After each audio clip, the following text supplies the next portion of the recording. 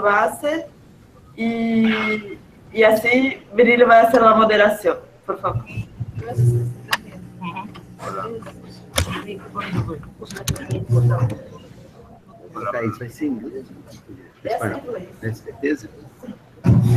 Hello, good morning, everybody.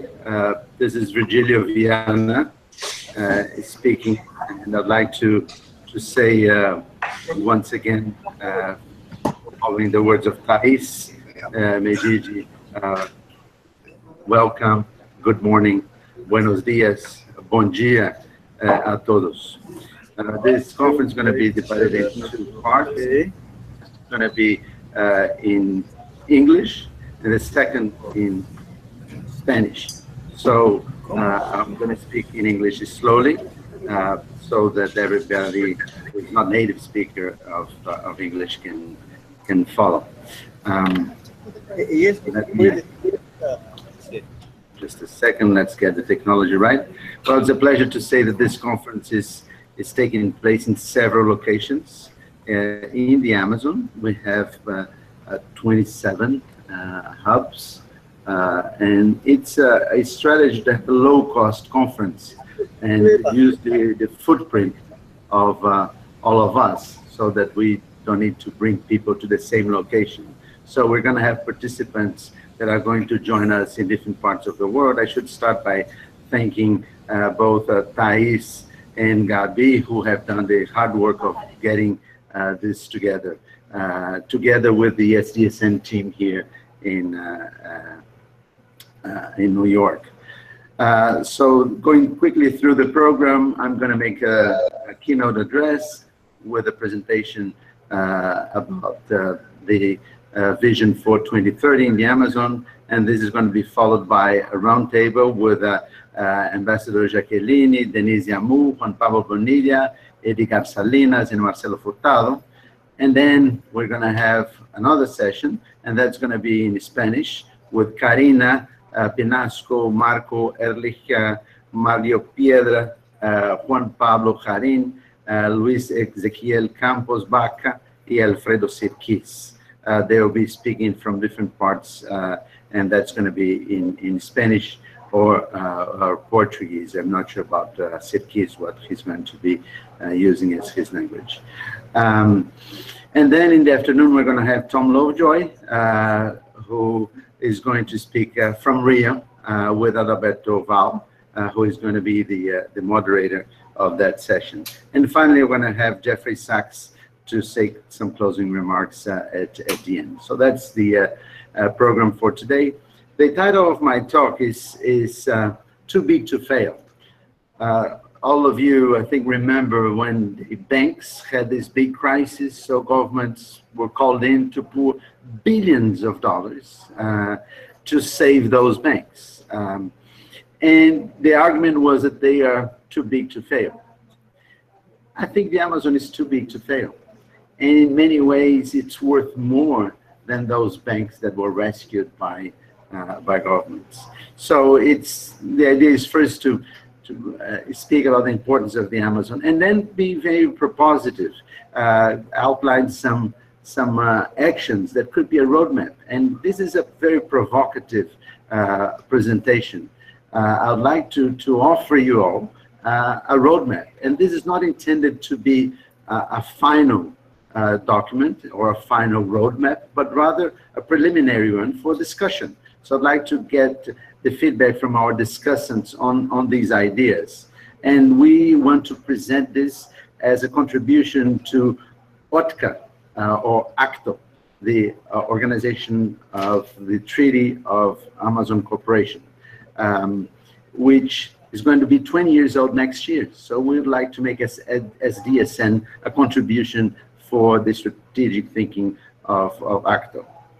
Well, first of all, a little bit of the geography. Everybody talks about the Amazon, and people are often not times very specific about what we're talking about. So the Amazon basin has this map. This is the rivers that drain to the Amazon, and they are in South America. But we have another dimension, which is the biome. And when we overlay the biome with the basin, they're not the same. There is just one area, which is the area of overlap between the two, the biome and the basin. The basin includes areas like the Paramos in the high Andes, which are grasslands of altitude, and the biome includes everything from forests to mangroves and so on. So when we talk about the Amazon, it's a huge territory, it's very complex, very diverse, and I'd just like to call the attention for these different dimensions that the Amazon has. If we look at the statistics, it's also very interesting. Most of the Amazon is found in Brazil. Most of the basin is in Brazil, 71%, and of the biome, 64%. But when we look at the country which has the largest proportion of the territory in the Amazon is Peru, and of the basin. And when we look at the biome, is Guyana, that has 100% of its territory as part of the Amazon biome. So Amazon represents different things to different countries. But the short message is that the Amazon is usually distant from the centers of political influence. They are in Brasilia, Bogota, Lima, and so on, which are very far away. And people oftentimes in those countries don't know the Amazon. Oftentimes decision makers have never been to the Amazon. So the Amazon, although it's very important to all countries, it's not in the minds and hearts of many of the decision makers. And in terms of deforestation, the highest level of deforestation is in Brazil with 17%. And then there are three countries which are around 10%, Colombia, Ecuador, and Peru. Poverty, the Amazon is an area with high levels of poverty. This is the poverty map of Brazil. The darkest colors are the areas with highest poverty, and you can see that concentration in the Brazilian Amazon. In terms of threats, just taking this very basic IPCC predictions, there are things that we are seeing. We who live in the Amazon, we can experience the changes in river flow. For example, this year the river is completely crazy, as it was last year. And the glaciers in the Andes are melting. This is a threat to supply of water in Bogota and in Lima and many Andean cities. And the vulnerability of livelihoods of Indians is also under big threat. So the science is telling us, watch out, things are changing in the Amazon. And these are just some images for you to keep in mind. This is a picture I took myself during the peak of the Madeira River flood in 2014. And this is also a record drought that we had in 2010. Just to remind that these climate change scenarios are already here. We cannot say that these individual events are a result of climate change, but the likelihood of those events is connected to climate change, just like the hurricanes this week and the past week. Well, the Amazon is a powerhouse of ecosystem services, and there are many of those. I'd just like to highlight here the importance of the Amazon in terms of water. This is the Negro River.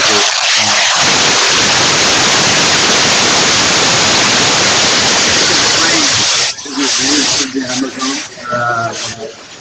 to illustrate how strong it is. Data is overwhelming across the land. And as this rate goes, the humidity comes from the Atlantic Ocean and it flies west towards the Andes, and then it goes south towards South and South America. This is a very summarized. 1 second, please, Virgilio. I think somebody has a microphone open. Flow of humidity is here. This is hour by hour, day by day, month by month. Water vapor transportation across the globe, and you can see here on the right-hand side, the Amazon basin playing a very important role as the biological park. And you can see here in São Paulo, sort of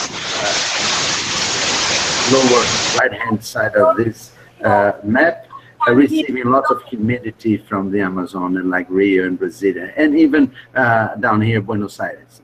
So it's very important for rainfall regimes in South America, as well as across the globe. We can see here also humidity of the Amazon being pumped to North America here, and even going all the way to UK and Europe in general. So it's very important as a provider of many ecosystem services, water cycling being one. So having said the basic message, the Amazon is too big to fail, too important, too much complex. Let's see what kind of development pathways we can have to change the business as usual, which is being now predicted by IPCC. And I have 10 of those, and I hope all of you have had a chance to look at this paper, which is in the website of SDSN, and for those of you who have not had a chance, can just look it up. And here's just a quick summary.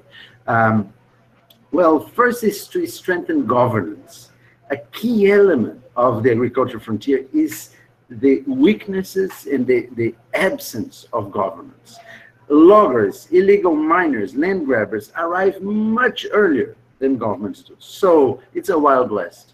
So it's very important to change this so that governments arrive faster there, and especially in critical areas where these economic actors are operating.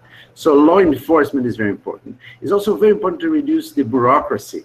We have a lot of problems in terms of bringing people to legality because the bureaucracy is too heavy, and we have to improve the efficiency and efficacy of those public policies.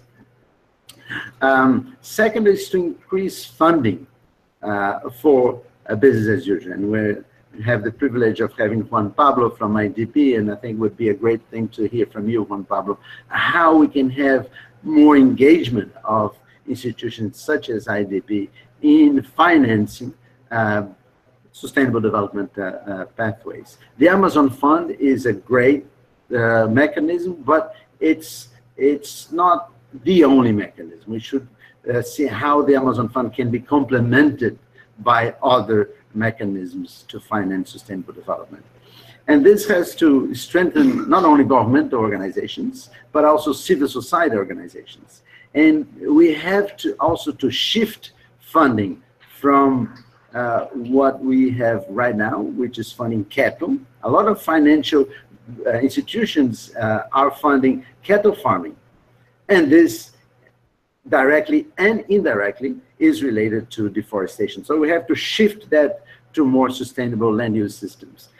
The third action is to change the paradigm for financing infrastructure. And this is, again, an area where the Inter-American Development Bank is putting a lot of attention, which is to shift from project finance to regional development finance. So instead of thinking of financing just a one road, think of financing the sustainable development of a whole landscape. Policy reform is also essential, and this is something which has a special connection with the extractive industries. And here I mean oil and gas and mining. They are very important economic drivers of deforestation, and we have to change the current business as usual of those activities. And I think there's a lot of room for improvement.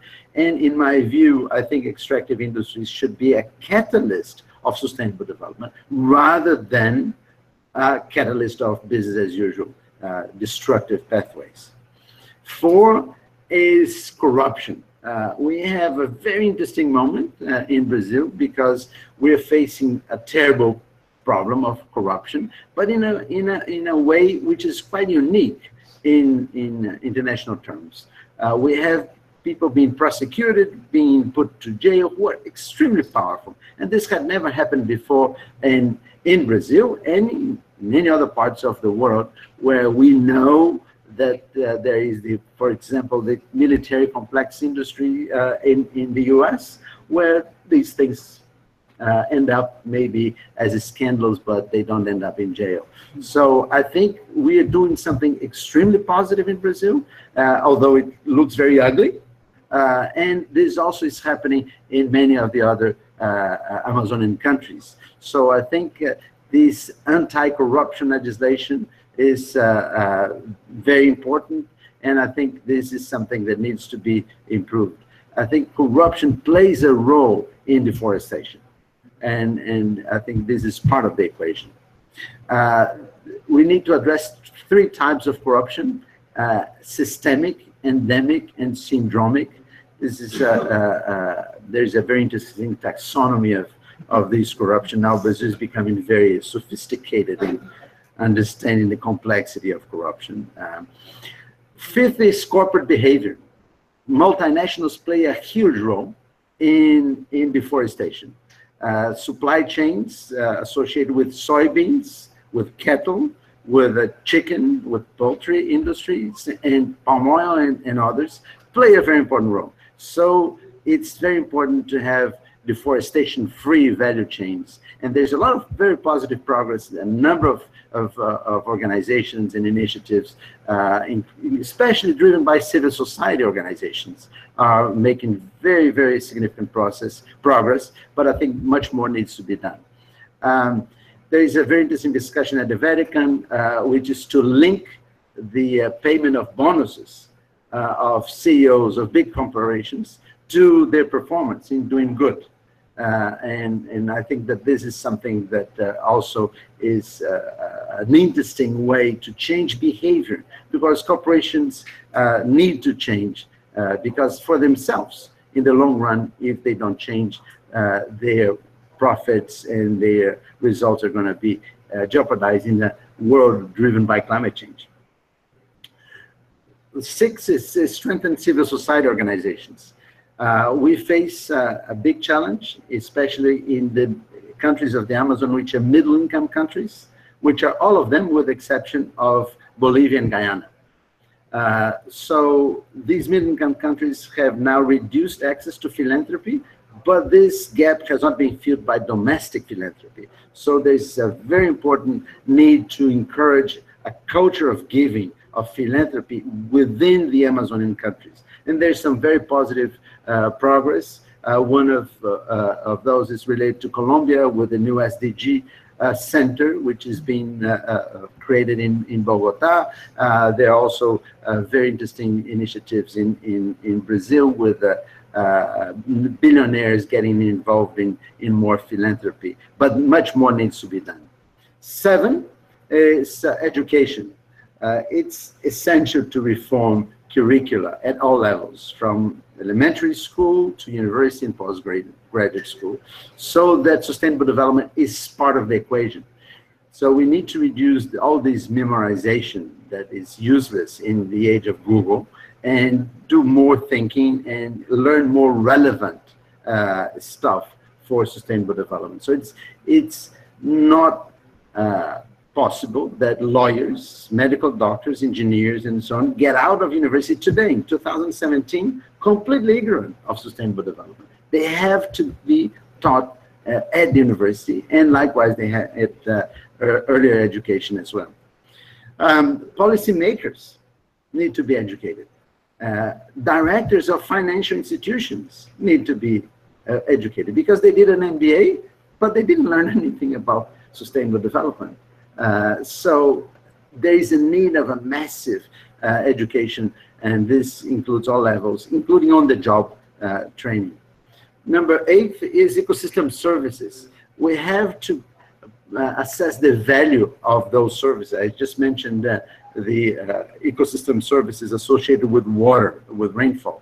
This has a value, and we should look at that with the value of those services for the countries, and the cost of inaction. What will it mean for Colombia to lose the water from the glaciers that supply water to Bogota? What does it mean for Brazil to lose rainfall predictability in terms of agricultural production? What's the dollar value of this? Because that has to be put in the equation so that decision makers think differently and towards conservation with a more pragmatic approach. And here I'm just highlighting, some of the key elements of this. And again, this is very well described in a written document. Number 9 is protected areas and indigenous lands and the rights of those people. These are the guardians of the forest. And it's a case of environmental injustice, the fact that these people did the least to climate change and suffer the most because they don't have the means to adapt and to have a resilience in face of these extreme weather events. So it's essential to improve financing so that these indigenous peoples and traditional populations improve their livelihoods so that they become more resilient to climate change. And of course, eradicating poverty, as President Santos of Colombia yesterday highlighted so well in this conference, it's an essential step. And it was very positive to hear from Colombia the fact that the goal is to have extreme poverty completely eradicated by 2025, and they have already gone a long way in that direction. Number 10 is not the last, but maybe the most important one, which is to build political support. And it's essential to engage all sectors of society. And here we have the opportunity of having Marcelo Furtado, who is very much engaged on making this agenda more public. And Rock in Rio, just a couple of days ago, was putting up messages very much connected to this issue of the Amazon. And that's, I think, a thing that would be important to pick it up more, how to engage more sectors of society so that they press governments, so that governments change their behavior. That's essential, because unless we have pressure from societies, governments are not going to change. Well, I'd like to finish this with not only a thank you for participating in this, but also as an invitation for you to join SDSN, which is a network of knowledge centers, including research and NGOs, and organizations such as UNEP, now UN Environment, and UNDP. We're both present here with Denise and Emma, and I think it's a great platform for us to push an innovative agenda without the limitations of the institutions of the UN system, which are oftentimes more restricted. I think the SDSN provides a space which is more flexible for new ideas and for new thinking. So on that note, I'd like to thank you all again for coming. Thank you.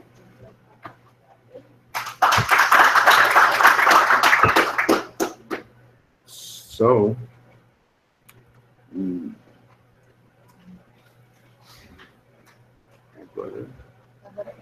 Hi. So now, I'd like to invite so I'd like to invite the floor to get the comments and we're here in position for webinars. So instead of closing the table, we're going to have all of you coming over here in the living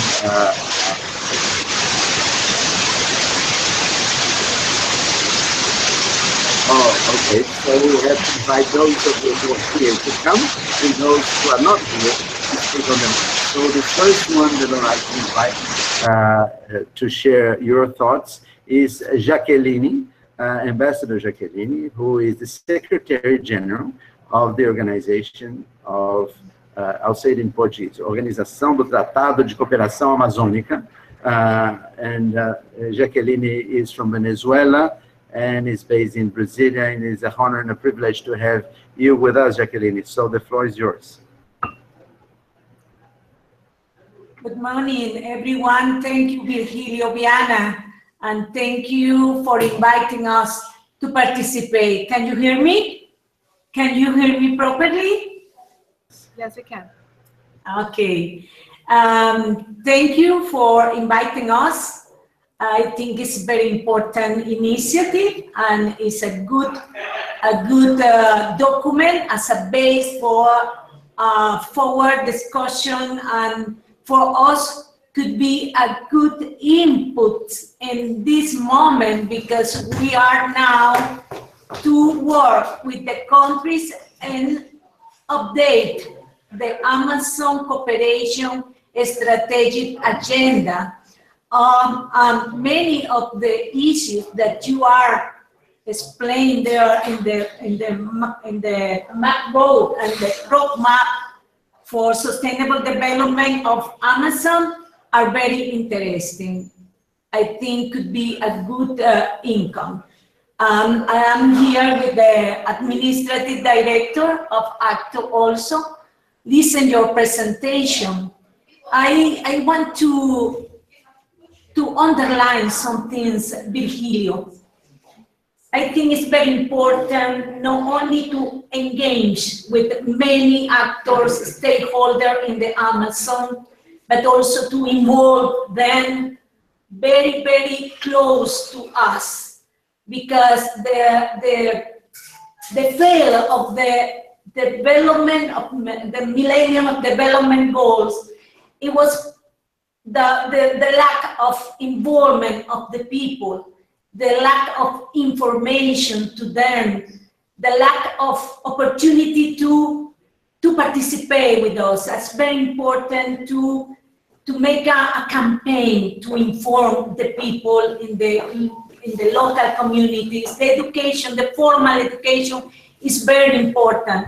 But for me, it's more important to educate all the people, the communities, through the local governments, the local authorities, but also through the central authorities.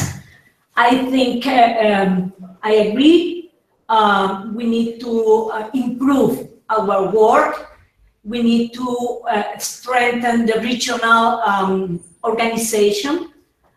Regional organization as like ACTO and others, UNASUR and others, in order to share a common vision. Because for me, more than lack of vision is different visions, and we need to work to become a common vision and to work together. I promise you and the people that are working in this initiative to present this document to the countries in order to see the inputs and to improve our work.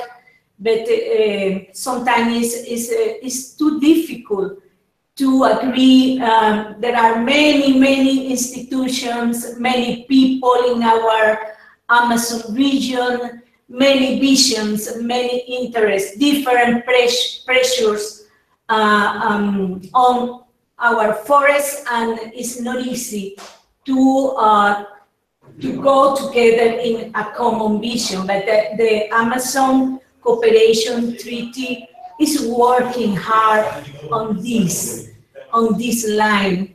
I think it's very important to underline our work.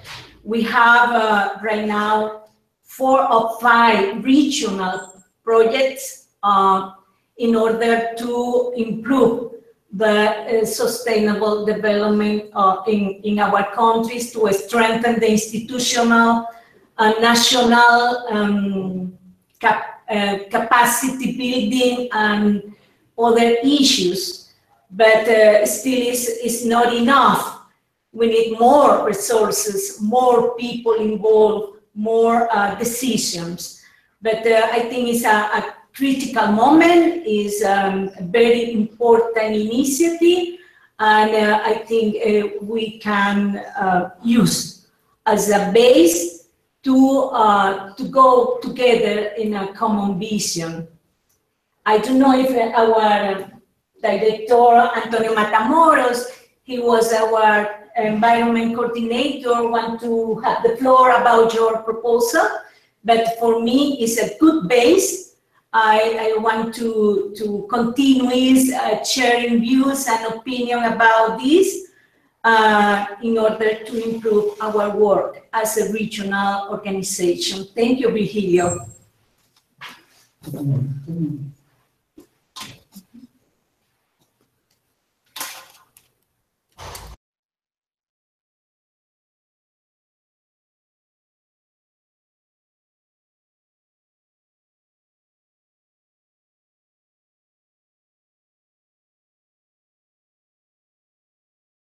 I can hear you, Virgilio. I can hear you. Please, could you repeat? Sorry, I'd like to thank you, Jacqueline, and say how glad I am to have your very welcoming reaction to this document. And our idea is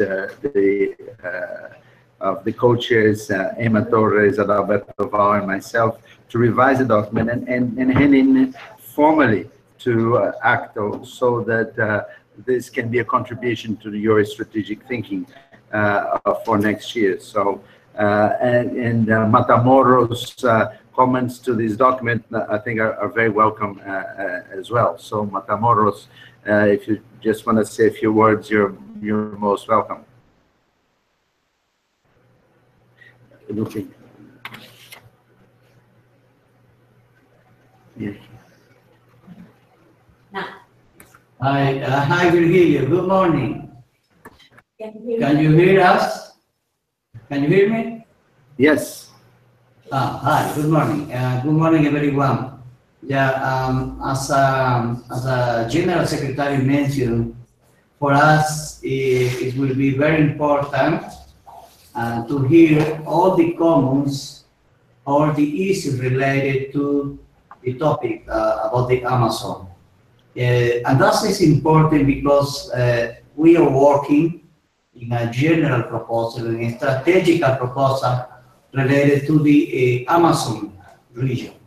So at this moment, we are working with the member countries. We are working inside of the permanent secretary, discussing the different topics related to the Amazon agenda.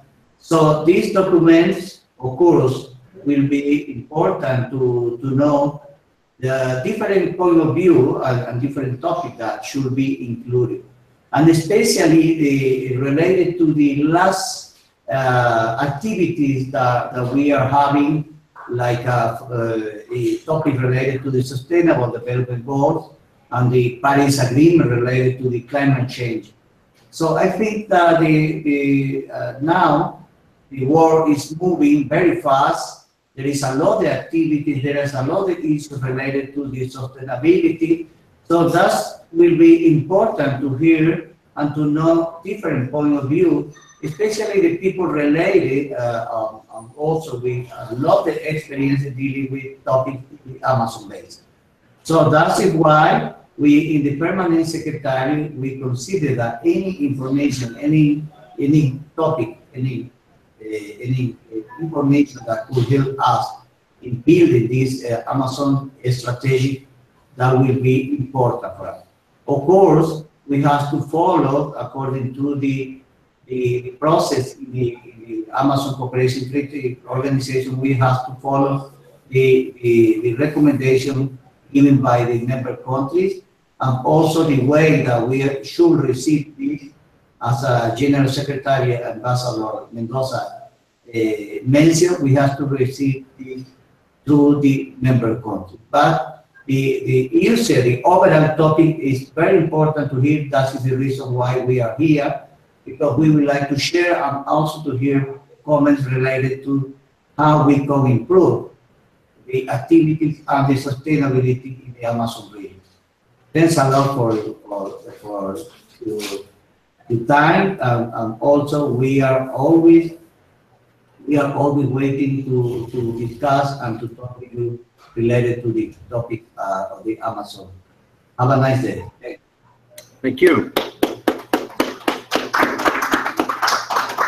Well, Matamoros is the director of ACTO, and I think it's very important to have your contribution to this debate as well. And again, I think it's going to be a great opportunity for all of us of civil society, research organizations, to provide input to the strategic planning of OTCA, of OTCA, and ACTO.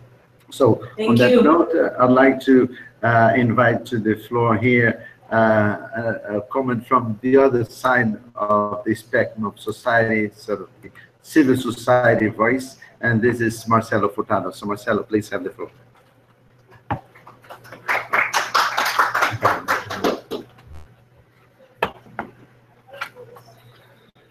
Good morning. My name is Marcelo Furtado. I'm the facilitator for the Brazilian Coalition on Climate, Forest, and Agriculture.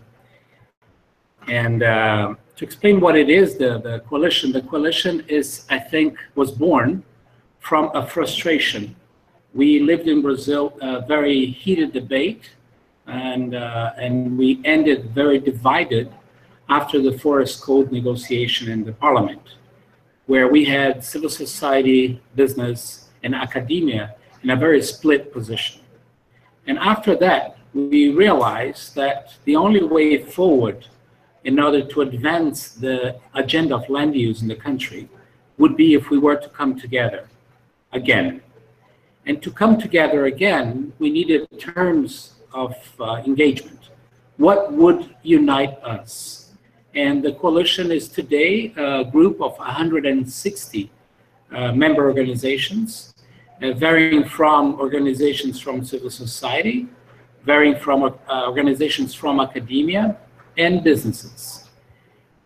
And I think the value for that is, and I'll give an example. Very recently, we put forward two statements, one against the development of sugarcane plantation in the Amazon, and the other one against the mining proposal for the Henca in the Amazon. And if we were an environmental organization, that would be an expected move. If we were an academic institution, that would be also expected, given the mapping and the modeling that you have for the Amazon. But having the Sugarcane Association, the Brazilian Sugarcane Association, the Brazilian Agribusiness Association, the Brazilian Forestry Organization, and the Brazilian Rural Society Organization in the network, also opposing it, provides a whole different spectrum to this discussion. What I like to see when we say the coalition is positioning itself is that we're able to insert in the debate a new economic model, a new development model for making what we call the low carbon economy a reality. And to be a low carbon economy in sync with the future, it means that it has to provide income and business, it has to provide environmental services, but it has to provide also sustainability. This is a very important concept to take in mind. I think for this conversation here for the Amazon, and reflecting a little bit on Virgilio's paper, maybe what I can say is that there are three pillars of work that the coalition is doing that I think Virgilio fits the outline. Maybe not in exact same categories as you placed, and I'll put it in a more maybe blunt way. We work on power, we work on politics. Estoy escuchando lo mismo que ellos. Continue, you can hear? Yeah, okay. And we work on mindset. On the power point, we're looking at two very important elements, which is financing and the whole discussion of ecosystem services, as Virgilio well put. I think it's extremely not understood in the Brazilian setting, the role that the Amazon plays, not only for agriculture in terms of water, but also for forest and agriculture in terms of energy. Because the whole water that comes from the Amazon also maybe I can just suggest for the friends online to mute. We have some sound leaking, and then folks here can't hear very well. Thank you. Hay mucha interrupción aquí. Siempre hay mucha interrupción y eso baja, eso solamente hace que se escuche a mí. Que no se escuche el timbre, esas cosas. Por eso lo hago con audífono, para que no tengas que bajar el volumen. Está bien el micrófono. Sí, es un micrófono. Lo que no sé si sería mejor que te pongas. Karina, hello. Oh, great. Thank you. Thank you very much.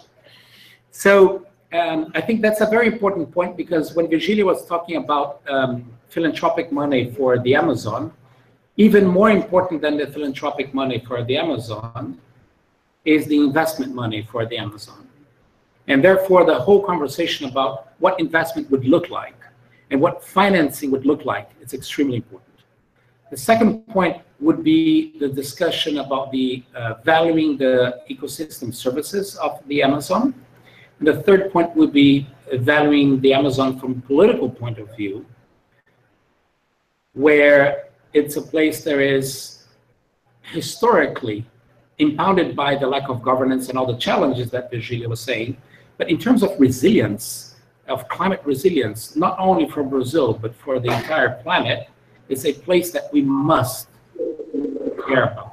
And in that sense, I think the importance of the Amazon goes way beyond Brazil. And I know that for many Brazilians, some of us are very proud that people outside Brazil care about the Amazon.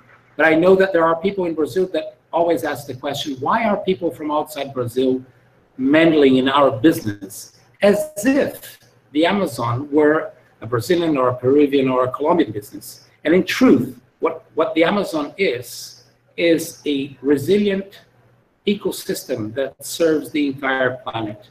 And it is our responsibility as Brazilians and as Latin Americans to care about it.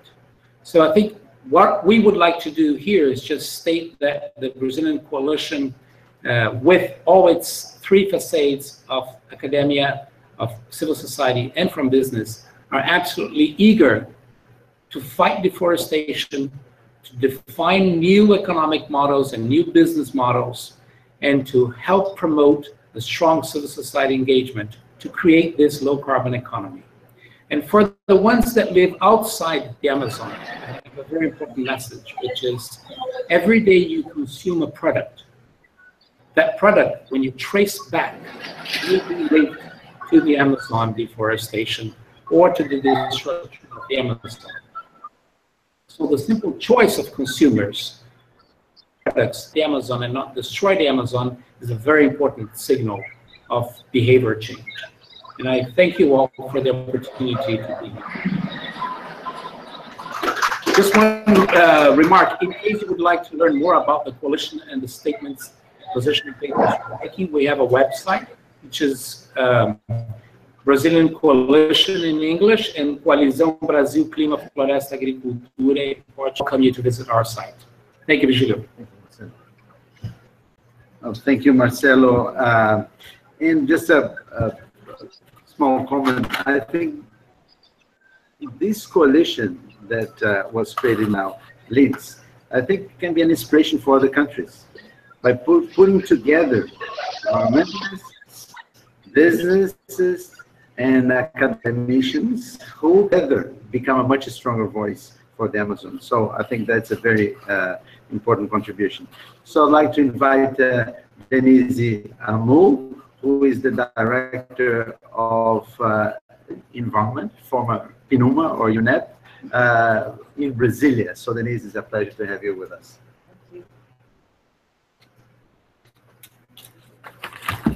Well, good morning, everyone, and thank you very much, Virgílio, for the invitation. First, I'd like to greet everybody on behalf of Eric Solheim, who is our Executive Director. He was invited to be here, and but unfortunately, he has other meetings in New York. But he sends his regards and wishes us a very good session. And so he asked me to be here and to convey our message to Virgílio, to SDSN, and to our colleagues that are here. I think that Virgílio has already pointed out some of the major, or I think happy, nice, the way you put together everything, all the problems. I think that the diagnosis is done. So now what we need is what next. So I think that one of the issues about Jaqueline, you being here and other colleagues is I think we need to find alternatives to really implement some of the a very, very powerful vision that we have for the Amazon. We have experienced, some of us that have been working on the Amazon over the last 30 years, we have experienced several projects that have been developed at the Amazon, especially, for instance, after Rio 92, the PPG7 project, the important initiative that encompassed the building, the strengthening of the system of environment of the public services in the Amazon, strengthening organizations, strengthening NGOs and others. And it really made a huge difference Amazon in a certain time, but it didn't see the day after when the project was finished. How would that impact the communities that they have developed, supported? How did they impact organizations such as the Goethe Museum or the IMPA and other organizations that were supported by this project? We also, for instance, we had at the federal level the National Secretary for the Amazon, and I'm saying here under the Brazilian perspective. The National Secretary for the Amazon, this was about 15 years ago, or 20 years ago. It wanted, its main task was to develop an integrated policy with the Amazon. Normally we do for the Amazon. From the southern part of Brazil, you just think what the Amazon should be doing. So the idea was really to build bottom-up this policy to sustainable development of the Amazon. We also have, just giving some other examples, the WWF Brazil and the network as a whole had a Keystone initiative for the Amazon. So all countries would work together, not only to develop and to implement conservation programs in the Amazon, but also, as Marcelo mentioned, on the consumer side, where other WWFs, where you will be them in South Africa, in China, that would buy and consume goods from the Amazon. So this also has happened. Currently, we have UN Environment together with FAO and WWF. We are developing an Amazon conservation vision as we speak. And this means that it's broadening the work that has been developed by the ARPA, the Amazon Protected Areas Program, that has already protected almost 60 million hectares of areas in the Brazilian Amazon, and now is really trying to go beyond. So I'm just pointing out of some of the projects that just in the time that have the scale that the Amazon requires. I'm not talking about small projects. I'm talking about big ones. It's almost 60 million hectares. Now, the PPG7, you had all the major economies of the globe sending money, investing lots of billions of dollars to the Amazon. Why are we today, in 2017, still discussing about that? And this is what I think we need to be thinking, is that the work, and I'm saying this about Brazil, I'm sure Colombia and other countries, they have very big projects. Why have we failed? What else can we do to really push the bar up and really make the change, make the shift to sustainable development? So I think that I just recall, I don't have the answer either, Virgilio. I just think that what we need now is really to sit down and see the day after. We have already seen the problem. We identify the challenges. They are huge, but we need to move to the next step. We need to have this shared vision. and we need to have strong organizations. And it's not because, but I think that ATO really has to be strengthened. It should be one of our main instruments to move the agenda. We don't need to create other instruments just to be able to be developing some projects. So what we need now, and it's not only in conservation terms, but we are talking about SDGs, the Agenda 2030. So what we need now is to really have on the same pace all the dimensions of sustainable development moving together. What we have is environment goes first and social gets behind. Then you have social and you don't have the environment. And then you have all the problems that come with that and the climate change that links us all with everything and all the problems that are there.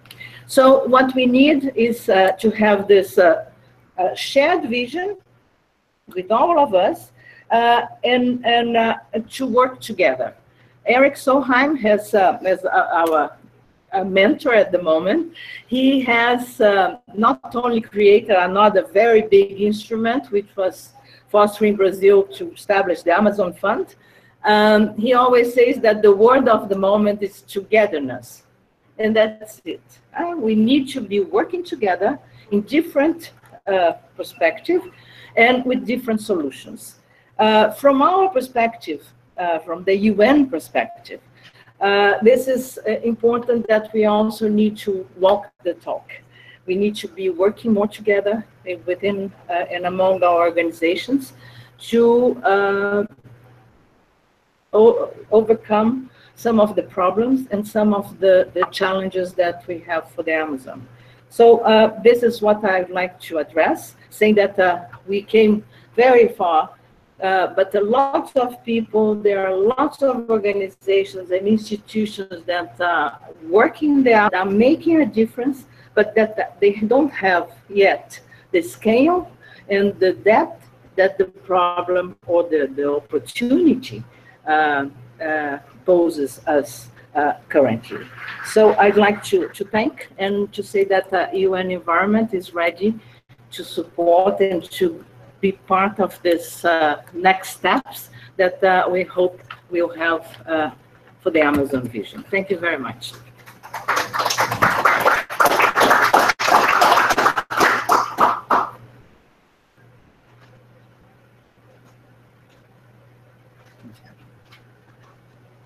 Thank you, Denise, and it was very good to have the importance of some historic processes such as PPG7 and ARPA and other contributions, as well as raising the challenge of what next and the vision together for the Amazon. I think that is something that Emma, who is going to make some comments afterwards, could make a link between what Denise says and what we're working also together on the issue of developing a vision for the Amazon in 2030. On that note, I'd like to invite Edgar Salinas from CAFI. Edgar, CAFI is the Latin American Development Bank, Andina de Fomento. And Edgar, if I'm not mistaken, is going to speak from Bogota. Edgar. Thank you, Virgilio. From Brasilia, DF. Oh, from Brasilia. That's right. So, Edgar, you're Brazilian. What's yours, Edgar? Thank you. Good morning, everyone. First of all, I would like to thank the SDSN for the organization, all the staff. I know by a fact that putting together these live streaming events, it could be a very stressful experience, but everything seems to be working fine. We have video, we have audio. So congratulations to all of those that were behind the organization, tests, and sending papers, etc.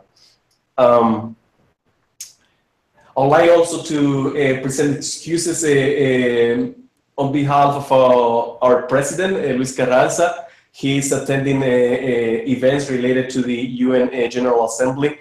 Unfortunately, he couldn't participate and join this session today. but I can share with you some of his vision. As you probably know, he is the new president for the. Is everything okay, Thais? Yes, please go ahead. I'm gonna Okay. mute our micro. Okay, so Luis Carranza is the new president, and he has a very clear vision for the organization.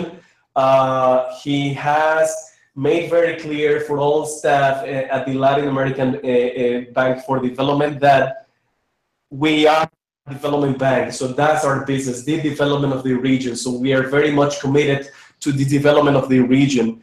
Another important element that Luis Carranza has stressed over the past few months is the issue of productivity. The region needs to strengthen the productivity in how a value change need to be updated. Technology has to play an important role in productivity. So I think that that has some sort of connection to the introduction that Virgilio made in regard to what type of development we want for the Amazon region. And third, and I think that's very important, and I relate to that element very much, is the fact that we need a capacity building at the institutional level. And again, the paper that was circulated speaks of education at different levels. So those are three areas where the organization, the Development Bank for Latin America is committed. So with that said, I would like to make some comments to the paper that was circulated in preparation for this event. I couldn't agree more with the reference to the financial crisis. I think it's a very good analogy. Too big to fail.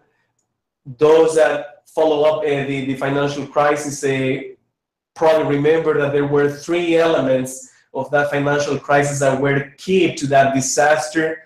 Greed, first of all, because everyone involved in the packaging and repackaging of derivatives and all those financial instruments were driven in a way by greed. I mean, the moment you approve a mortgage to ninja customers, no income, no jobs, no assets, that's a very risky path. And we probably see the same pattern in the way the Amazonian resources are being exploited, driven by greed, at the expense of humanity and ecosystem services.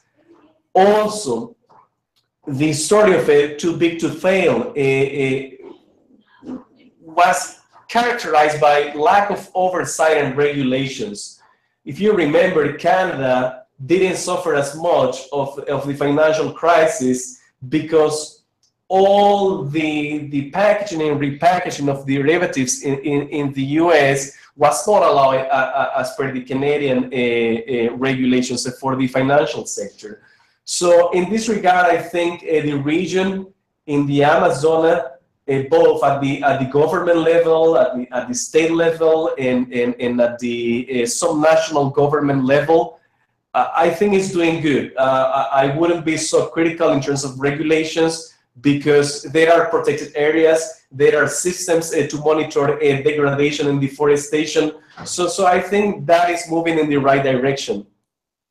And another third element of the financial crisis, too big to fail, was indifference.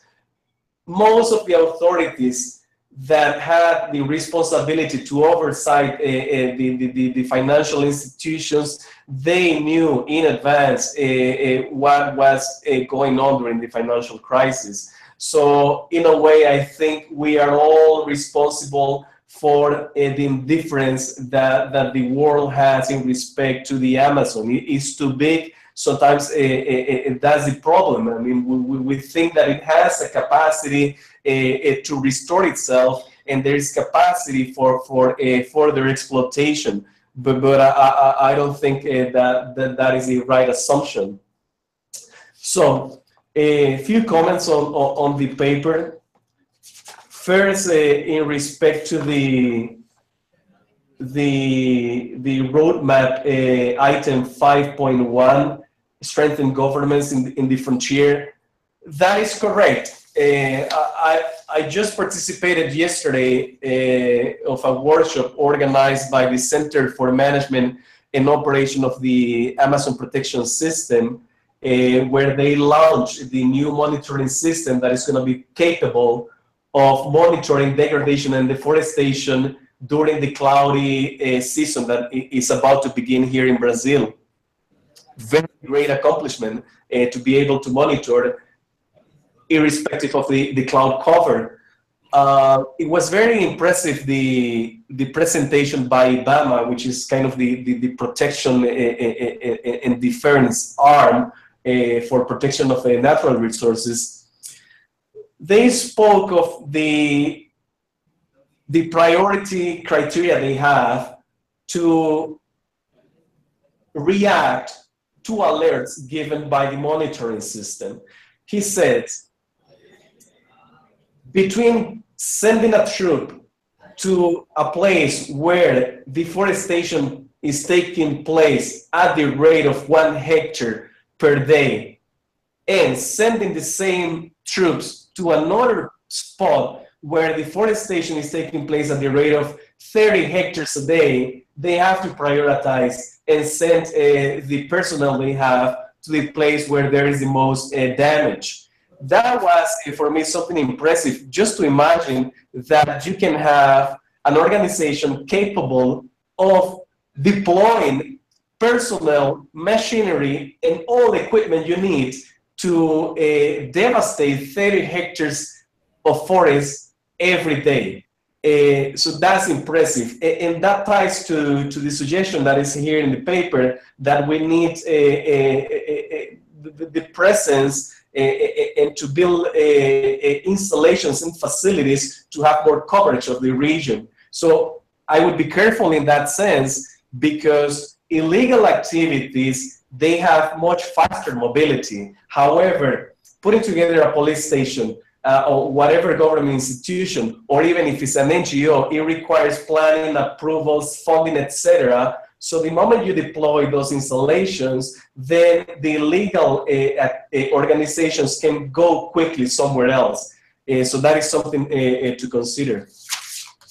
Then in respect to changing the paradigm in the financial infrastructure, that is correct. There is a balance between what the financial sector, where do they send investments, and the demands from governments. But here again, governments are sovereign, subnational governments, and they have the sovereign right to decide what projects they engage into, and always local regulations will prevail. And yes, there is a balance between what the bank or the multilateral banks can finance, and we at CAF have environmental and social safeguards that sometimes are more strict than the local regulations, but it can only be a recommendation to follow our safeguards. So I think the emphasis, besides of educating financial institutions, staff from financial institutions, it should be on the governments, because they have the sovereign right to decide how to develop their territories.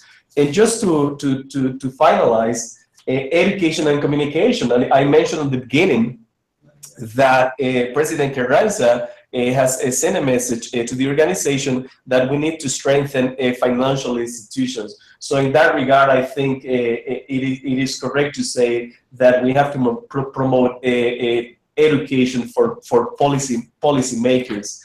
But again, there is always a risk of a very constant rotation, and the electoral system sweeps away all staff, and then you can run the risk of putting an investment in education of staff that won't be there in the next 10 years. So again, congratulations to all of the organizers and participants of this event. So I close my intervention with those remarks. Thank you, Virginia.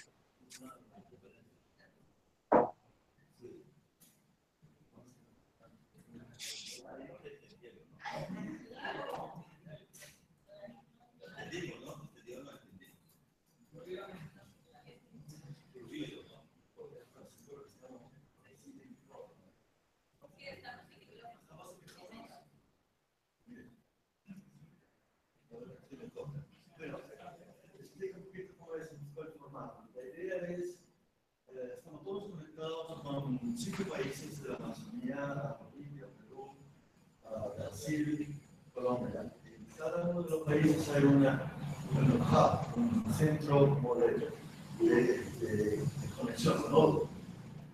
Y de acá, esto se repite a todas las series de metros en la Amazonía, en YouTube, en Leticia, todos los problemas técnicos que hay en Leticia. En Leticia no hay internet, en YouTube tampoco, pero con San José, con Bogotá. Y la idea es, desde la Amazonía,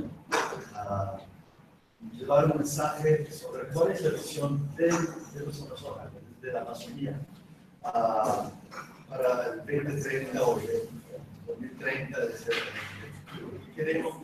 ¿cómo queremos ver la Amazonía del 2030? Es un poco el mensaje que queremos llevar. Esa red que se llama redes de soluciones para el desarrollo sostenible en la Amazonía está conectada directamente con Naciones Unidas. Ese mensaje eventualmente va a llegar a la Asamblea General de Naciones Unidas, pues, a la gente que va a discutir el tema. Un poco, la idea es hacer notar que existe la Amazonía, porque lamentablemente para el planeta en gran medida la Amazonía no existe. La mayoría de los países, la Amazonía es un montón de selva por ahí y para encontrarse. Entonces, esa es la idea, a través de ese sistema de conexión de esa red a nivel regional, conectado con Naciones Unidas, queremos llevar el mensaje de que la Amazonía es importante, de que la Amazonía es para nosotros y para la planeta. Entonces, la idea en este momento, creo que quien estuvo hablando era, a ver, quien está hablando ahora era de la CAF, o de la. A ver, ¿cómo cambiamos de. ¿Cómo seleccionamos los. Mira, un momentito, a ver quién está hablando ahora. Nadie. Ahí está Perú. Esta es la Organización del Tratado de la Cuenca Amazónica. Ella es una ONG en Perú, en Moyobamba. La otra. Pero no está hablando. Karina se llama. Pero si no se escucha. Si están escuchando, si están escuchando el juicio, no.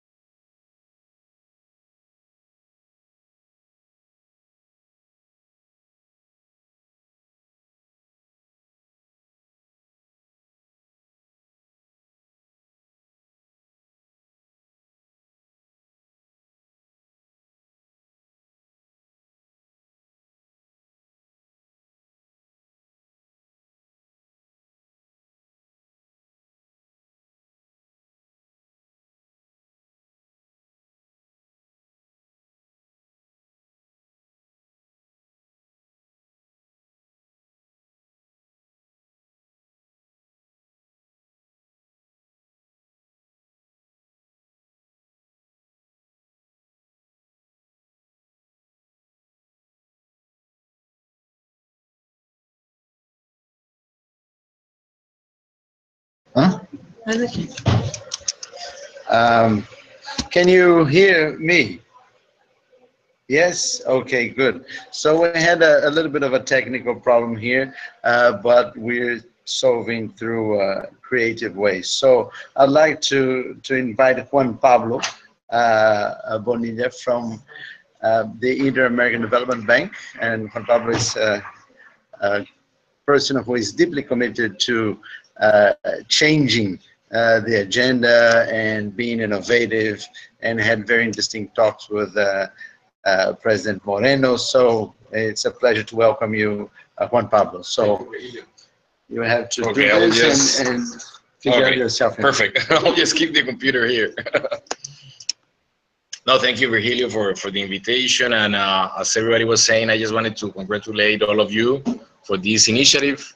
And for me, it was easier to come to New York, not only because we're in Washington, but because all the meetings that we had this week here in the UN Assembly and others. And I just wanted to emphasize in a couple of issues that you highlighted in the paper and the presentation.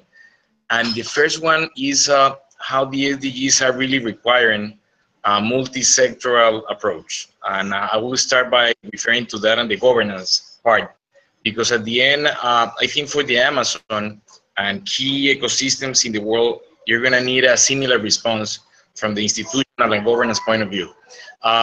If you see a mapping of the SDGs and you see how the Amazon interacts with all of them, I think you were suggesting for 2030 to have a very important connection of the Amazon, not only with the forestry issues and agriculture and services, but also with cities. I think a key agenda we need to think is about how to develop sustainable cities. The SDG number 11 for the Amazon is related to key issues like employment generation. I just, you know, Virgilio, visited Brazil a couple of weeks ago, and talking to different stakeholders from the private sector, BNDES, NGOs, academia, what I learned a lot, because I'm not an expert in the Amazon, is a keyword that I'm always keeping right now in my mind, that is identity. Is how important for the political moment that you described Brazil is facing, the Amazon brings everybody together. I had the pleasure of attending a meeting at the Museu da Manhã with different people in Brazil, and I was amazed how this brings everybody together. And everybody was very proud about talking to the Amazon. And I thought we need to start working together and just be part in a very humble way of this group to support first that sustainable development process of the Amazon for Brazil. But as you mentioned before, as a connection of integration with the other countries of the region. And why I mentioned governance and institutionality. And you had, as you mentioned, President Santos here in Colombia yesterday. And before that, we had a breakfast with President Moreno and President Santos about Colombia Sostenible. The experience that we've had with Colombia Sostenible, we have a multi-donor fund already with key donors. The key issue is going to be payment for results. We're going to have about $250 million. But at the same time, the IDB is going to have a loan for $100 million to be the counterpart of the government to that fund. And as a result of that, we're presenting a portfolio of projects to the Green Climate Fund and hopefully to the GF. Naoko was at the meeting yesterday. But what I want to reinforce is not the money. We worked more than a year and a half to create the institutionality of Colombia Sostenible. It's not easy to have a program where you have the Minister of Finance, the Minister of Planning, Environment, Agriculture, Post-Conflict, and the execution unit will be located at the Office of the President of Colombia. So at the end, we were discussing yesterday that the two key issues for this program was first, this governance that includes all the donors, and second, the monitoring part. If we don't strengthen the capacity for monitoring, you're not going to have ever payment for results. And we had an amazing meeting with Juliana with the Fondo Amazónico at BNDES, because at the end, we need to start learning from each other about how we're measuring payment for results, what the Fondo Amazonia is doing in BNDES, now what the Colombia is going to do with Colombia Sostenible. We're starting to do a similar process with Peru. So I asked if we could bring as IDB the different teams from Colombia, Peru, Guyana. We're trying to do something similar with Norway now to learn everybody about how to monitor payment for results. because Virgilio mentioned a key issue. One is the economics of ecosystem services. For sure, I think we need to advance on that, but not among the environmentalists. I think we need to have that discussion with the ministers of finance. So I'm bringing that because the key for Colombia Sostenible, I was talking to Tom Lovey and Virgilio about this, was to be able, since the beginning of the process, to have finance and planning there. Yesterday at the breakfast, I had it on my right side, Robert Carter from WWF, and I said to him, listen, ARPA has been an amazing initiative, but considering the situation of Brazil, for the next government, for the next president of Brazil, for the next minister of finance of Brazil, ARPA should be a priority. Because on the contrary, you're gonna see in the future that when donor money reduces, if you don't have the resources from the government to the protected areas, that's gonna be, you know, not sustainable at all. So I learned a lot in Brazil now about the debate that you have about the licensing process, how to improve or not the licensing process. And I had a fascinating meeting with IBAMA and the team of IBAMA, with Marilene in BNDES. And I think not only in Brazil, in the region, you can improve the licensing processes in terms of efficiency, but having a fundamental agreement that the protected areas play a key role in sustainability, as you show, in the provision of ecosystem services. So this is the key kind of issues that you need to not only discuss with the environmental community, but really to upstream this discussion with key decision makers. And that's why I'm emphasizing more and more that for sustainability agendas, we need to involve since the beginning the ministers of finance and planning. So the governance, I think Jacqueline made a very good comments about the OCA. It's an institution that I've always respected since it was part of the government in Colombia a long time ago. But I think we need to have you as part of this process and see strategically how we can involve different actors, finance, planning, private sector, NGOs, and academia, because that is related to financing. I would like to share with you the experience that we've had in the bank with integration process. The only way we were able to really foster the agenda of integration at the IDB was to convince internally that if you had an integration loan from the IDB, that loan will not affect the pipeline or the portfolio that you had agreed with the country. Because in principle, everybody agrees to have cooperation and integration.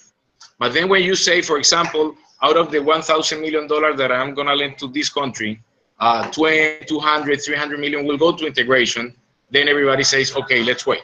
But if you have the incentive to say, listen, any project about integration will not affect the portfolio, the envelope that our institution has, that's the most important incentive that you can have.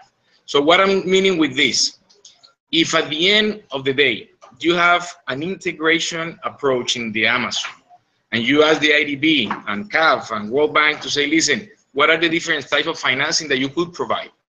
And I'm saying this because in the replenishment of the GEF, in any proposal to the Green Climate Fund, they are requiring more and more counterpart from the countries. So I was talking to Naoko yesterday about Colombia Sostenible, and the same applies to the Amazon. We should propose to the replenishment of the GEF, Virgilio, that if you have integration proposals to the GEF, not only the Amazon, you can think about similar ecosystems in Asia, in Africa, that should not be part of the star allocation that will be reformed to the countries. That should be above that, and in that way we can present an envelope project to the GEF that then will be submitted to the Green Climate Fund. The big programs that the IDB has been successful with the Green Climate Fund includes at the beginning some work with the GEF. And we're sending not project, we're sending programs with a very important counterpart from the bank, public and private sector, and the governments. So I think you told me, listen, let's discuss a little bit about financing. And I started by governance, because if we don't have the strong governance and cooperation among different institutions first in place, the monitoring part, to have credibility with different donors, then we can talk about financing. And then we can talk about how everybody here can be part of that financial structure. You told me also to mention the issue of sustainable infrastructure. As you were present, we had a very important event with BNDES 2 weeks ago in Brazil. The IDB has been working to develop our own definition about what sustainable infrastructure means from the environmental, social, financial, economic, and institutional point of view. We're going to finalize that in the next month or month and a half for the public and the private sector part. And the discussion with BNDES was how to really start implementing that definition with private sector and institutional investors in the region. I think that is something that we need to also apply for the Amazon, is what sustainable infrastructure means. Not only in terms of the big hydros, is how to have sustainable infrastructure again in cities, is how to start thinking about renewables not connected to the grid, is how to see the different social infrastructure in terms of education, health is needed also for the Amazon, linked to the different MDGs, and as you mentioned, linked to poverty. So my main suggestion for this group in a very humble way is that the more we devote some time to see what is the required governance, the required institutionality, that is gonna be hard, but it's totally worth devoting some time if after that we can think about financing structures and how to start connecting the different priorities that you have. Thank you.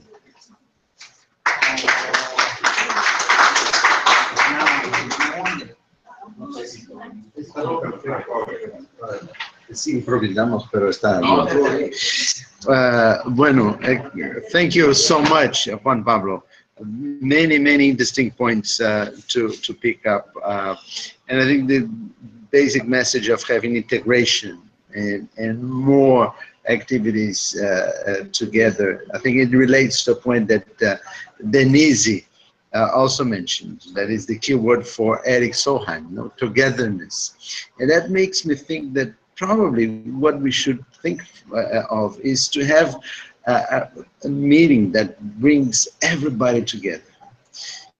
Really a big conference on the solutions for sustainable development of the Amazon in a way that we can see beyond the different small initiatives and rather how to, using your words, how to have an envelope that brings everybody in. What's the World Bank's role? What's the IDB and CAF and NDS? What are all the institutions, what do they have in their portfolios, and how they can be integrated in a way that makes sense rather than have all these multiple initiatives. So I think that's a very good point. And I'd like to invite Emma to make some comments, sort of trying to wrap up this first session, and then we're going to switch to Spanish. So I'd like Emma also to make this transition. So you can start in English and then finish in Spanish. Thank you very much, and I really want to congratulate our incredible team here from SDSN Global and SDSN Amazonia that not only have convened this and organized this, but also have sorted out a technological problem that we confronted on the site. It's been fascinating this hour and a half, and I think we have a lot to think about as we do our next round in the Too Big to Fail. I would like to highlight in particularly few points that I think the panelists have mentioned. Number one, as you know, we being in the SDSN Amazonia trying to create and enable a dialogue that ultimately will contribute to a vision for the Amazon, a regional vision for the Amazon, a vision for the 2030, aligned to some extent or to a large extent to the Sustainable Development Goals. So the Amazon is big, there are many countries, many institutions, and so we wanted to start that dialogue that eventually leads ultimately to that big vision. So when Virgilio presented his key points on Too Big to Fail, I think it's an initial conversation, and we want to really enrich the dialogue with all the many rich institutions participating in the region. And ultimately, we would like to see the Amazon we want in black and white that eventually we reach to 2030 with the elements of that Amazon we want. So this is one of the main areas of work in the SDSN Amazonia that we have advanced with Virgilio and all the other institutions that are part of the network, but that obviously we need to strengthen and we need to make it like a big point. I would like then to highlight the incredible role that the Amazon Treaty has to play on that. The Amazon Treaty, the Secretary, and I'm very grateful that Jacqueline has been here with us, is key because the governments have made a big effort in order to start precisely that. And it's going to be 40 years next year. And yes, you know, we need to enrich a lot more, and Jacqueline is suggesting many things, but I think it's important to recognize that the governments have put in place exactly what Juan Pablo was telling us. We need to work on institutionality. And I think networks like us cannot be the institutions. We can promote institutions, we can build institutions, we can create and help, but we need an institutionality that takes on board this big task, which is, you know, to conserve and sustainable manage the Amazon. I think in that sense, we are very grateful that the Amazon Treaty has been an initial partner with the SDSN Amazonia, and we definitely, whatever we can gather in terms of evidence, solutions, is going to be back to them so they could, you know, really channel to the governments. And I would like to again highlight the point that has come from all the panelists. And I would say it started in Rio. And I remember very well the negotiations of Rio +20, when what was going to be the succession to the MDGs. And there was a big debate whether we will continue MDG phase 2, because the job was not finished, or whether we'll do something else, which will be really incorporate sustainability in the agenda. And ultimately, whether this was going to be like the MDGs, an agenda for the South, or it's going to be a global agenda. And, you know, there was a lot of skepticism whether that could be achieved. And it was really wonderful that Rio +20 achieved the fact that we have sustainable development goals for everybody. It's a global agenda. More complex, but it's a global agenda. And ultimately, 193 countries agreed to the sustainable development goals.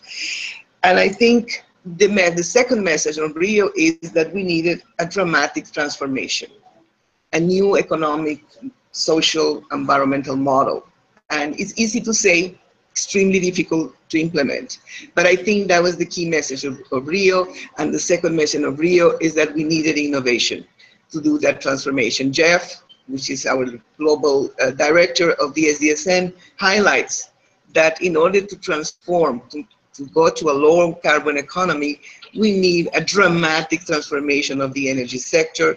We need a dramatic transformation of infrastructure. It's a huge task. But having said that, and there's a lot beginning to that, the Amazon gives us that opportunity.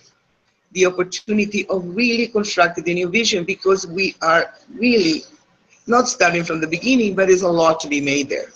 There's the new cities that are emerging in the Amazon. So those cities should be sustainable from day one, should be different from the old cities that we need now to retrofit. And I think, again, the Amazon gives us a tremendous opportunity in sustainable infrastructure, because we are building the new infrastructure there, and it could be the new infrastructure.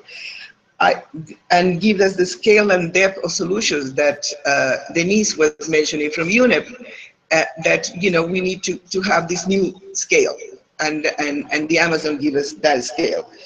I would like to very much highlight the fact that both the CAF and Juan Pablo have mentioned about finance. Finance is critical, and not the starting point, but it is definitely critical. And also new instruments of financing, new instruments and modalities. And I like very much welcome the fact that Juan Pablo, who's a big player in these new institutions, to try to advance how we can construct financial mechanisms that address regional issues and that help us to work together.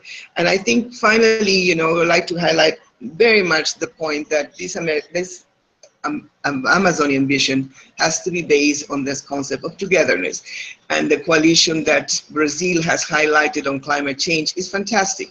Mobilizes private sector, academia, and civil society, and addresses specific critical moments, like, you know, the issue of the new protected area that was going to be regulated.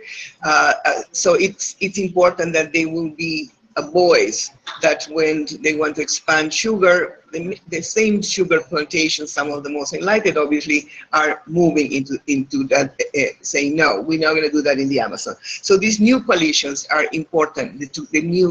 The new togetherness is particularly important. And finally, the point highlighted also by Furtado was that the Amazon is ours, is from our region, is our own Amazon, but it is a very critical part for the resilience of the globe, the resilience of climate. And in that sense, that is important that through sustainable consumption and production, which was one of the critical and very difficult SDGs to be adopted, we also mobilize global audience and global consumers to support the conservation and the sustainable management of the Amazon. So I don't want to say that I capture all the good, very good elements, but I'm sure we're going to have that, and with our team have all the points that are highlighted here to enrich the report. And I would like now very much open the floor for comments and questions from all our participants on the different hubs. Thank you.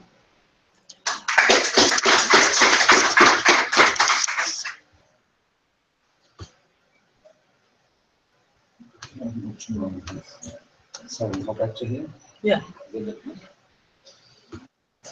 So thank you, Emma, for your remarks, and I hope we have solved the problem. Can you all hear us? Can you hear us? Is that good? Okay. Bueno, entonces vamos, ahora empezamos una otra parte de nuestro encuentro y al final vamos a hacer las preguntas. So the questions are going to be at the end to take care of this time that we lost a little bit technology here. Bueno, entonces ahora vamos a una segunda parte.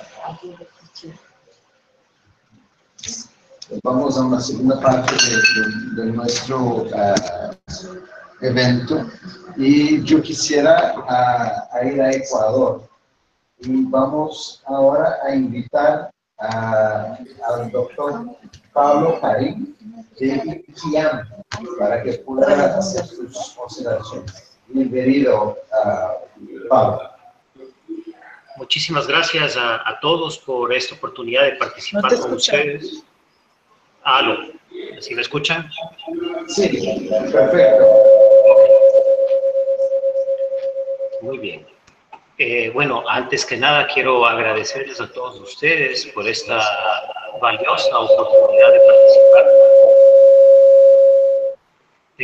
Tengo un eco. Esperemos a ver si se soluciona.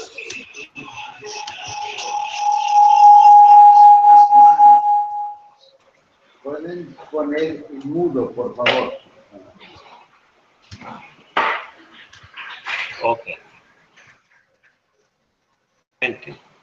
Vamos a probar. ¿Ahí me escuchan bien? Sí. Aquí. Ok, hay un eco todavía.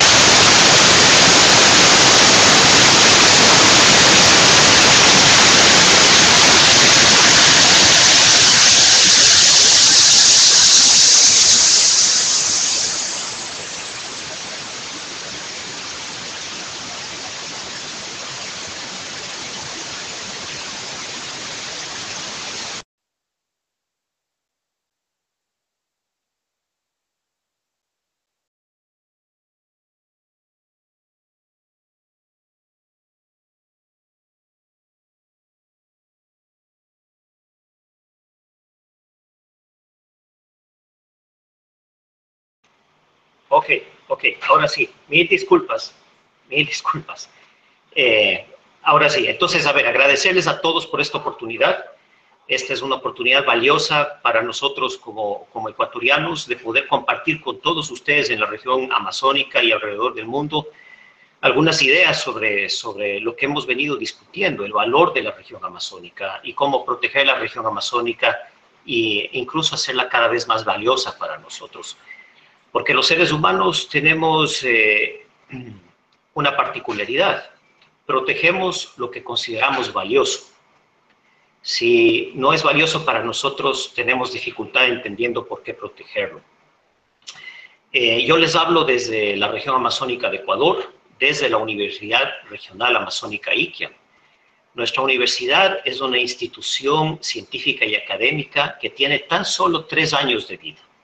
Es decir, estamos formándonos, estamos construyendo un centro académico en la región amazónica y bueno, estamos experimentando oportunidades, muchas de las cuales se han discutido en el foro anterior y sobre las cuales quiero mencionar algunas ideas y algunas contribuciones.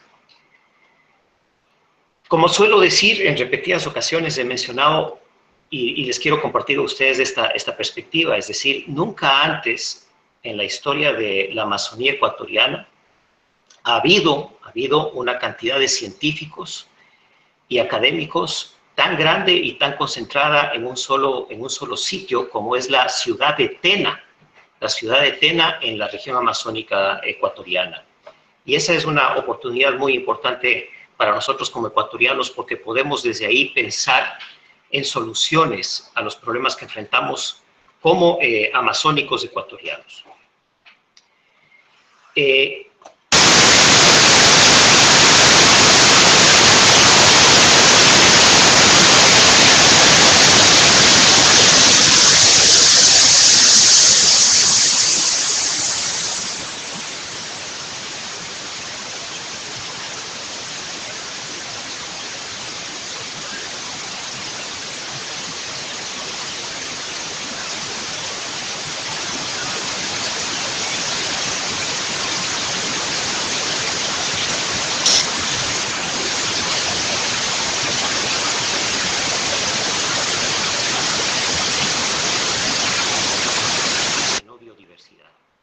¿Sí me escuchan? Ok, ¿qué es la región amazónica si no biodiversidad? Cuando mencionamos que es el reservorio más grande de biodiversidad, es verdad, aunque competimos con Centroamérica y ciertas regiones del Asia, pero no nos olvidemos, y eso quizás es importante si es que queremos ser pragmáticos, es decir, la región amazónica es un reservorio de agua muy importante para la región latinoamericana. Pero las reservas más grandes de agua están en los glaciares.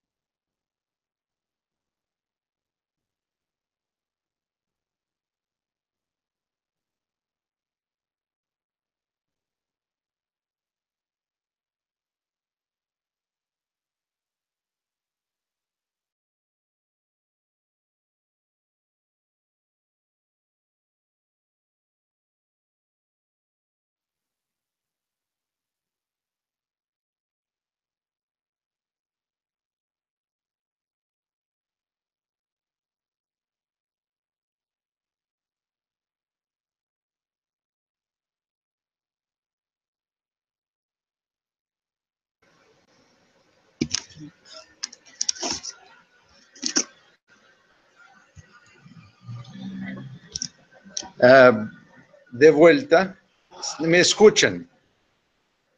¿Sí? Perfecto. Bueno, quisiera perdonar a ustedes todos porque tuvimos un problema técnico acá, pero ahora yo quisiera invitar a Karina, que es la directora general de AMPA, que es una institución peruana que hace un lindísimo trabajo en la Amazonía de Perú. Entonces, Karina, por favor, con ustedes. Gracias, Virgilio. No sé si me escuchan bien? Sí. Bueno, muchísimas gracias. ¿Me escuchan? Sí, escuchamos. Perfecto. Gracias, Virgilio, por la invitación. Gracias por acercarnos a través de la tecnología a muchos de nuestros países y a todos los que trabajamos y amamos la Amazonía. Como lo mencionaste, somos una organización peruana, Amazónicos por la Amazonía, que trabajamos desde hace 11 años y tenemos una visión concreta de desarrollo generado desde adentro sobre lo que queremos en nuestra Amazonía, y eso lo traducimos en el trabajo diario, y que además refleja también el sentir de mucha gente, gente local, gente mestiza, gente indígena, gente migrante, que ha hecho de la Amazonía su casa, y por lo tanto estamos en búsqueda de un desarrollo diferente, ¿no? Y bueno, ¿cuáles son esas perspectivas que tenemos desde nuestras propias organizaciones sobre lo que buscaríamos o estaríamos visionando como Amazonía 2030, ¿no? Bueno, nuestro mayor desafío es la reducción de la deforestación, la generación de riqueza, porque somos una región, la cuenca amazónica es sumamente rica, y lo que queremos es más bien que esa riqueza pueda ser distribuida de manera equitativa, pero también en esta época de cambios es cómo somos resilientes a la gran vulnerabilidad que tenemos ante los fenómenos o eventos climáticos extremos, ¿no? Lo que necesitamos ahorita, y eso no va en contra de lo que piensan las organizaciones internacionales, es que necesitamos generar un desarrollo desde adentro. El principal desafío en la Amazonía es el recurso humano. Es cómo trabajamos fuertemente para generar capacidades, desarrollar competencias en nuestra propia gente, y comenzamos a retomar esa identidad, ese orgullo y esas ganas de construir desde adentro. Bueno, tenemos dentro de todo ese modelo, no sé si me están escuchando porque veo ahí a Virgilio. Sí, perfecto.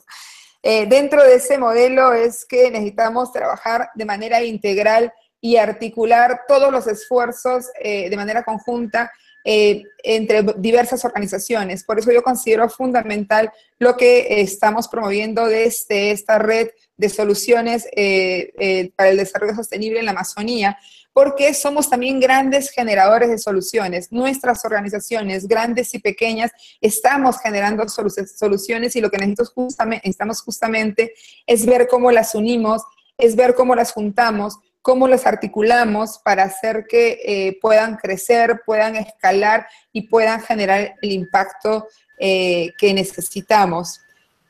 Bueno, nosotros creemos firmemente que tenemos que trabajar en los 4 ejes del desarrollo territorial sostenible, donde tengamos que generar una base económica que sea competitiva, pero ambientalmente amigable, con las tecnologías limpias. Tenemos que cambiar nuestra matriz energética, tenemos que comenzar a innovar con nuevas economías, pero principalmente haciendo que el bosque en pie pueda ser mucho más rentable que las actividades convencionales que ya todos conocemos. No es posible que hasta ahora la Amazonía se piense en un desarrollo con una agricultura extensiva y de productos que principalmente o son para generar energía, pero mayormente son para alimento. Cuando el bosque en pie es un gran generador de alimentos, y en eso tenemos la convicción absoluta, y por eso una de las iniciativas que tenemos es el de gastronomía sostenible.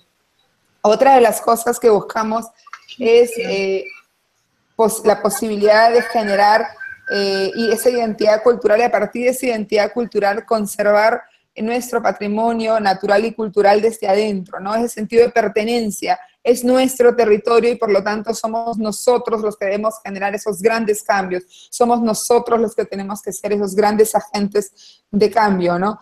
Dentro de todo ese aspecto, el tema de generación de capacidades, otra vez, yo regreso a la necesidad de comenzar a trabajar fuertemente en ese recurso humano tan valioso, pero a la vez tan olvidado. Tenemos que regresar a nuestras raíces y trabajar en el marco de las potencialidades que tiene, que ofrece nuestro territorio, para lo que somos buenos, para lo que sabemos hacer, y principalmente donde vamos a ser los más eficientes, pero también los más competitivos. Por lo tanto, necesitamos una participación ciudadana que sea madura, una participación ciudadana que tenga las capacidades fortalecidas, ¿no? De manera que pueda tomar decisiones de manera adecuada, eficiente, y exista la gobernabilidad que necesitamos.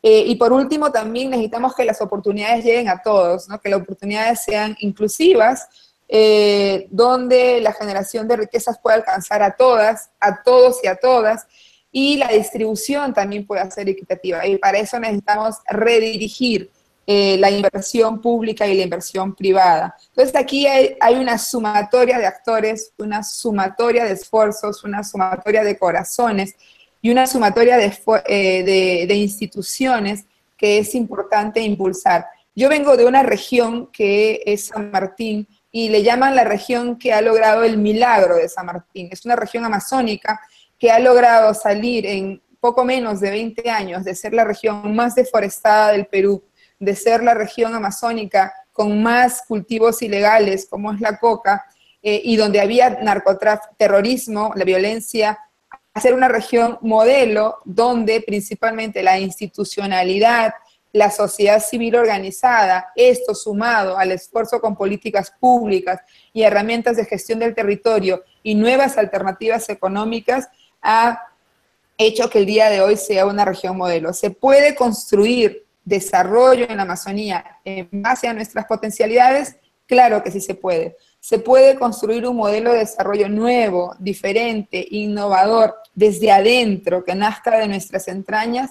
Claro que sí se puede. Y lo estamos demostrando ya en pequeñas formas, ¿no? Ya sabemos que existen muchas cosas que han impulsado este gran problema de la deforestación y la pobreza, pero que si logramos utilizar todos nuestros insumos, si logramos no desperdiciar, si logramos cambiar nuestra matriz energética y si logramos principalmente retomar al bosque como nuestro principal aliado para el desarrollo, yo estoy segura que la sostenibilidad y esa visión de Amazonía para todos, y Amazonía posible, que tenemos los países y las personas que estamos en estos momentos compartiendo, va a ser posible. 2030 ¿nos puede encontrar con deforestación cero? Yo creo que sí. Ya hay algunas zonas, en el caso que ya hemos venido trabajando, que ya están logrando deforestación cero, por lo tanto, sí es posible. Podemos generar economías con bajas en emisiones de gases de efecto invernadero, por supuesto que sí.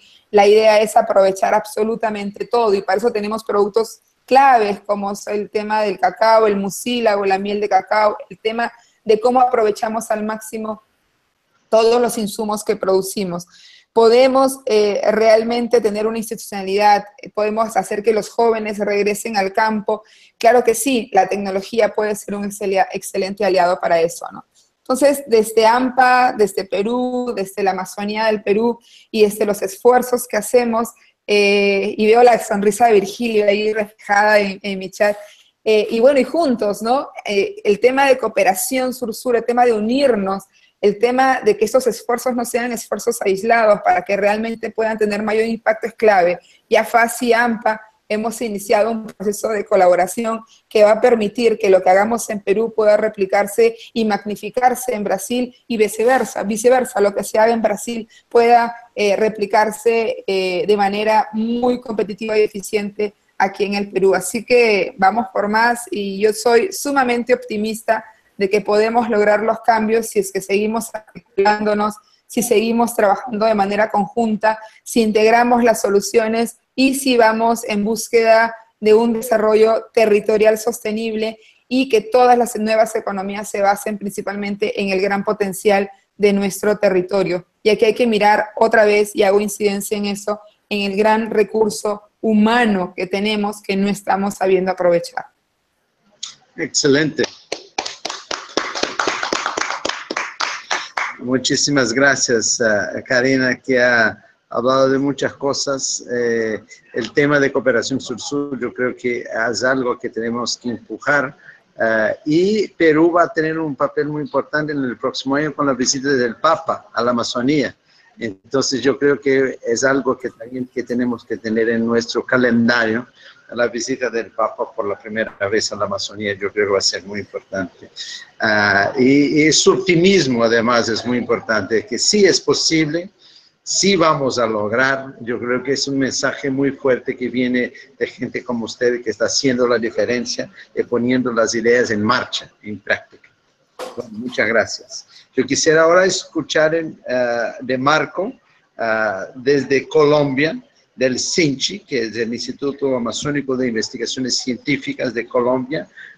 Marco, es un gusto tener usted con nosotros. Quisiera escuchar su visión.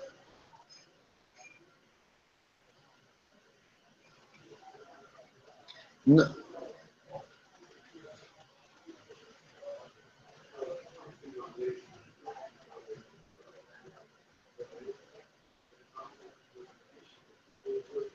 No te escucho todavía. Tenemos que tener un poquito de paciencia con la tecnología porque muchas veces no funciona perfectamente.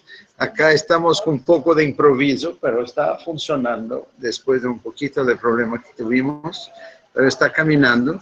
Pero Marco, no escuchamos. A lo mejor yo creo que tú estás en mudo. Tú estás en mudo. Tiene que unmute. En la pantalla al alto, tú puedes,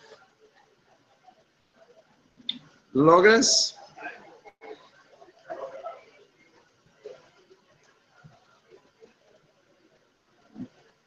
Bueno, mientras Marco no logra ahí, yo quisiera pasar para el IAP en Perú. Una vez más a escuchar de Perú, de esta vez con nuestros amigos del IAP, el Instituto de Investigaciones de la Amazonía Peruana. Y yo creo que tenemos Luis Vaca ahí. Buenos días, Virgilio. Buenos días todos. Tenemos acá nuestra participación desde el auditorio del IAP. Y sí, la persona que va a estar liderando nuestra participación... ¿Nos están escuchando? Sí, sí. Ok, la persona que va a participar liderar nuestra participación es el doctor Denis del Castillo, past president del IAP y ahorita director de nuestro programa de manejo de bosques. Perfecto, bienvenido. Gracias, Juan. Hola, Virginio. Hola. Buen día, gente. Good morning, everyone. Mira, he leído tu documento, Virgilio. Me encanta y he apuntado acá varios puntos que la verdad que estoy 100% de acuerdo contigo. Tenemos que cambiar de forma de trabajar en la Amazonía. Tenemos que cambiar nuestra forma de hacer negocios. Tenemos que reducir la pobreza en la Amazonía. La Amazonía en su conjunto tiene tantos recursos en potencial, tantos recursos biológicos que están en el mercado internacional. Pero necesitamos hacer mucho más. Y, idealmente, tenemos que trabajar a nivel local, nacional y regional, amazónicamente. Porque si bien la Amazonía es bastante, podríamos decir, homogénea, en todo el bioma, pero existen tremendas diferencias. Tremendas diferencias. Desde el punto de vista social, biofísico, de idioma, de cultura. Y eso justamente es un reto tremendo que tenemos que superar. Para darte más un ejemplo, tú conoces muy bien, ¿no? Acá en el Perú comemos bastante aguaje, el burichí, que en el Brasil. En el Brasil casi no lo comen. Brasil come bastante azaí. Acá en el Perú casi no lo comemos. A pesar de existir esos recursos biológicos en toda la Amazonía continental. En Colombia, por ejemplo, lo llaman moreche, si no me equivoco, o por un yunga. Tampoco lo comen muy poco. Acá en el Perú, Iquitos, particularmente acá de donde estamos hablando, pues el récord de consumo de aguaje, de burichí. Consumimos 20 toneladas diarias de frutas de burichí. Son recursos naturales que generan una economía tremenda localmente y que cumple una función tremenda desde el punto de vista social y también de seguridad alimentaria. Y acá en el Perú tenemos alrededor de 5 millones de hectáreas de burichales, de aguajales, que necesitamos llegar a mejores mercados para justamente hacer la diferencia. Y ahí viene el tema, ¿no? Los temas importantes de acá en la Amazonía. Tengo entendido que casi en todos los países amazónicos, no necesariamente la Amazonía es lo más importante. Y muchas veces nuestras leyes no toman en cuenta los detalles que tiene la Amazonía. Para darte un ejemplo, no sé si eso sucede en Brasil, pero eso sucede en el Perú. Nuestros bosques inundables, las barcias como llaman en el Perú, en Brasil, no están completamente legisladas. Eso significa que se desperdician muchos recursos o se subemplean muchos recursos. Por ejemplo, acá en el Perú tenemos más o menos el 10% de toda la superficie del Perú son barcias, bosques inundables. Y la economía se lleva a efecto en esos lugares. La extracción de madera sale de esos lugares. Y no existe una legislación clara que regule y que facilite el mejor uso de los recursos naturales. Entonces, ahí tenemos que trabajar bastante. Hay un tema importante también que quería mencionar. Unos recursos naturales, recursos biológicos que se mueven en toda la Amazonía y quienes no tienen pasaporte y que lo utilizan casi todas las aguas amazónicas, son los peces, que están justamente gran parte en las barcias. Pues circulan desde el Amazonas hasta la boca del río Amazonas, cerca del Atlántico, y que ellos pues significan la parte más importante de la dieta alimentaria, la fuente de proteína de los caboclos, de los ribereños peruanos, es la parte más importante. Y quizás ahí no somos muy explícitos cuando hablamos, digamos, de manejo de recursos naturales, manejo de bosques. Por ejemplo, el ODS 15 habla justamente de ecosistemas terrestres, también los bosques, muchos recursos biológicos, pero no hablamos de aguas dulces continentales, aguas amazónicas. O cuando hablamos de otro objetivo, otro ODS del mar, se refiere efectivamente al manejo de los recursos marinos, que es importante, pero no existe nada completamente claro cuando se refiere a las aguas continentales, que considero que es sumamente importante y pienso que ahí podemos trabajar bastante. Brasil, Perú, Colombia, Ecuador, todos los países amazónicos, mire, tenemos que ahí ver cómo podemos articular más nuestros conocimientos, nuestras experiencias, tanto a nivel local, a nivel de pescadores, agricultores, bosquecinos. Aquí en el Perú utilizamos el término bosquecinos, no tanto agricultores, referente a la gente que vive del bosque, porque viven del bosque. Y cuando hablamos vive del bosque, vive de las aguas, de la pesca, de la pequeña agricultura, de la agroforestería. Esas experiencias tenemos que ver formas de poder articular mejor entre todos. Creo que por ahí tenemos que trabajar mucho y tenemos que justamente articular bastante. Y ahí concuerdo bastante porque somos grandes amigos con Karina. Tenemos que fortalecer más lo que es fortalecimiento de capacidades humanas y hacer mayores intercambios, porque las especies que tenemos en toda la Amazonía son bastante similares, a excepción de algunas, pero esos conocimientos de manejo de la biodiversidad tenemos que intercambiar más. Acá en el Perú trabajamos mucho con camu camu. Es una planta que tiene esa capacidad justamente de crecer en terrenos aluviales sin ningún problema. Y sé que Brasil lo tiene, Colombia lo tiene, Venezuela lo tiene también. Esos conocimientos tenemos que intercambiar más. De igual manera ustedes en Brasil han trabajado bastante con azaí. Aquí en el Perú también tenemos azaí. Necesitamos más experiencias como para poder cultivarlo mejor, manejarlo mejor y llegar a los mercados. Llegar a mercados nacionales y mercados internacionales. Y que esa distribución que se puedan generar, pues sean bien distribuidos con las poblaciones. Naturalmente el sector empresarial, que va a apostar bastante en inversión, como también de los hombres y mujeres, de los bosquecinos que dependen directamente de los recursos naturales amazónicos. Aquel día Mire, tiene las puertas abiertas. Tenemos 33 años de experiencia y nuestro objetivo es buscar alternativas económicas en base a la diversidad amazónica.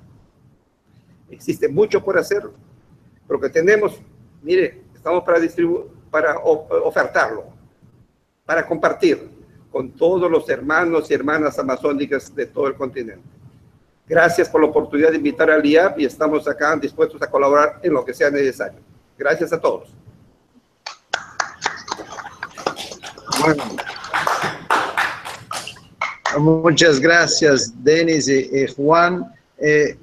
Yo creo que hay un punto fundamental que tú has mencionado, que es una falla del ODS 14, porque ahí la gente no estaba en la Amazonía, entonces pensaron solo en la agua, en el mar. Entonces, el título han tratado de cambiar un poquito, diciendo vida sobre la agua, pero cuando uno mira los indicadores, son todos oceánicos. Y olvidaron de nuestro océano, que es el Amazonas, que es agua dulce, ¿no? Entonces, yo creo que esto quizá es algo que nosotros debemos, de una cierta manera, al amazonizar los ODS, cambiar un poquito esto para tener una énfasis mayor para la agua dulce. Y muy bien mencionado lo que llamamos nosotros en Brasil las várzeas, los humedales, de los bosques inundables de ustedes, que es una parte muy importante de Perú y de otros países también. Pero muchas gracias entonces por esto. Y además el tema de los productos que ustedes en IAP han hecho muchas investigaciones, como el caso del camu camu, el aguaje y otros, ¿no? Entonces yo creo que ahí es además un punto que Karina ha mencionado sobre el tema de la cooperación sur-sur en términos de intercambio de tecnologías. He buscado con cuidado ante el ODS 15, en donde están incluidas las aguas amazónicas. Y lo único que he encontrado cercano son los humedales. Creo que eso no es suficiente, tenemos que ampliar mucho más y hacer más explícito las aguas amazónicas. Sí, sí.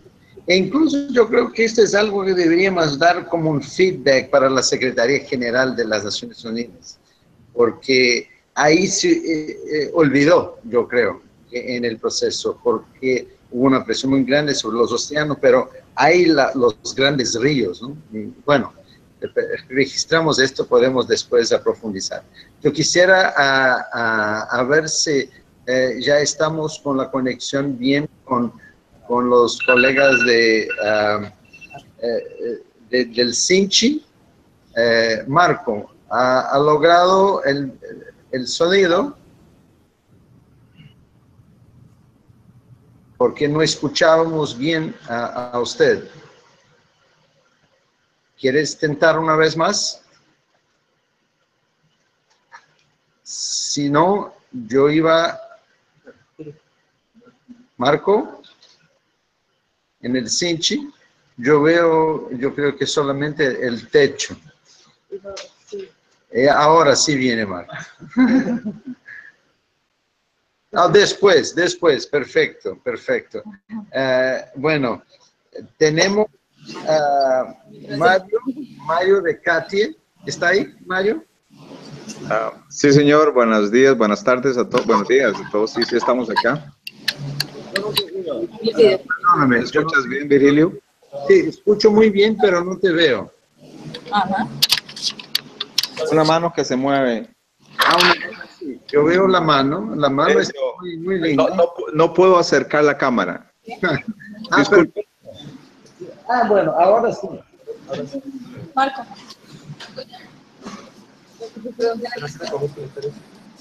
¿Lo logramos? ¿Perdón?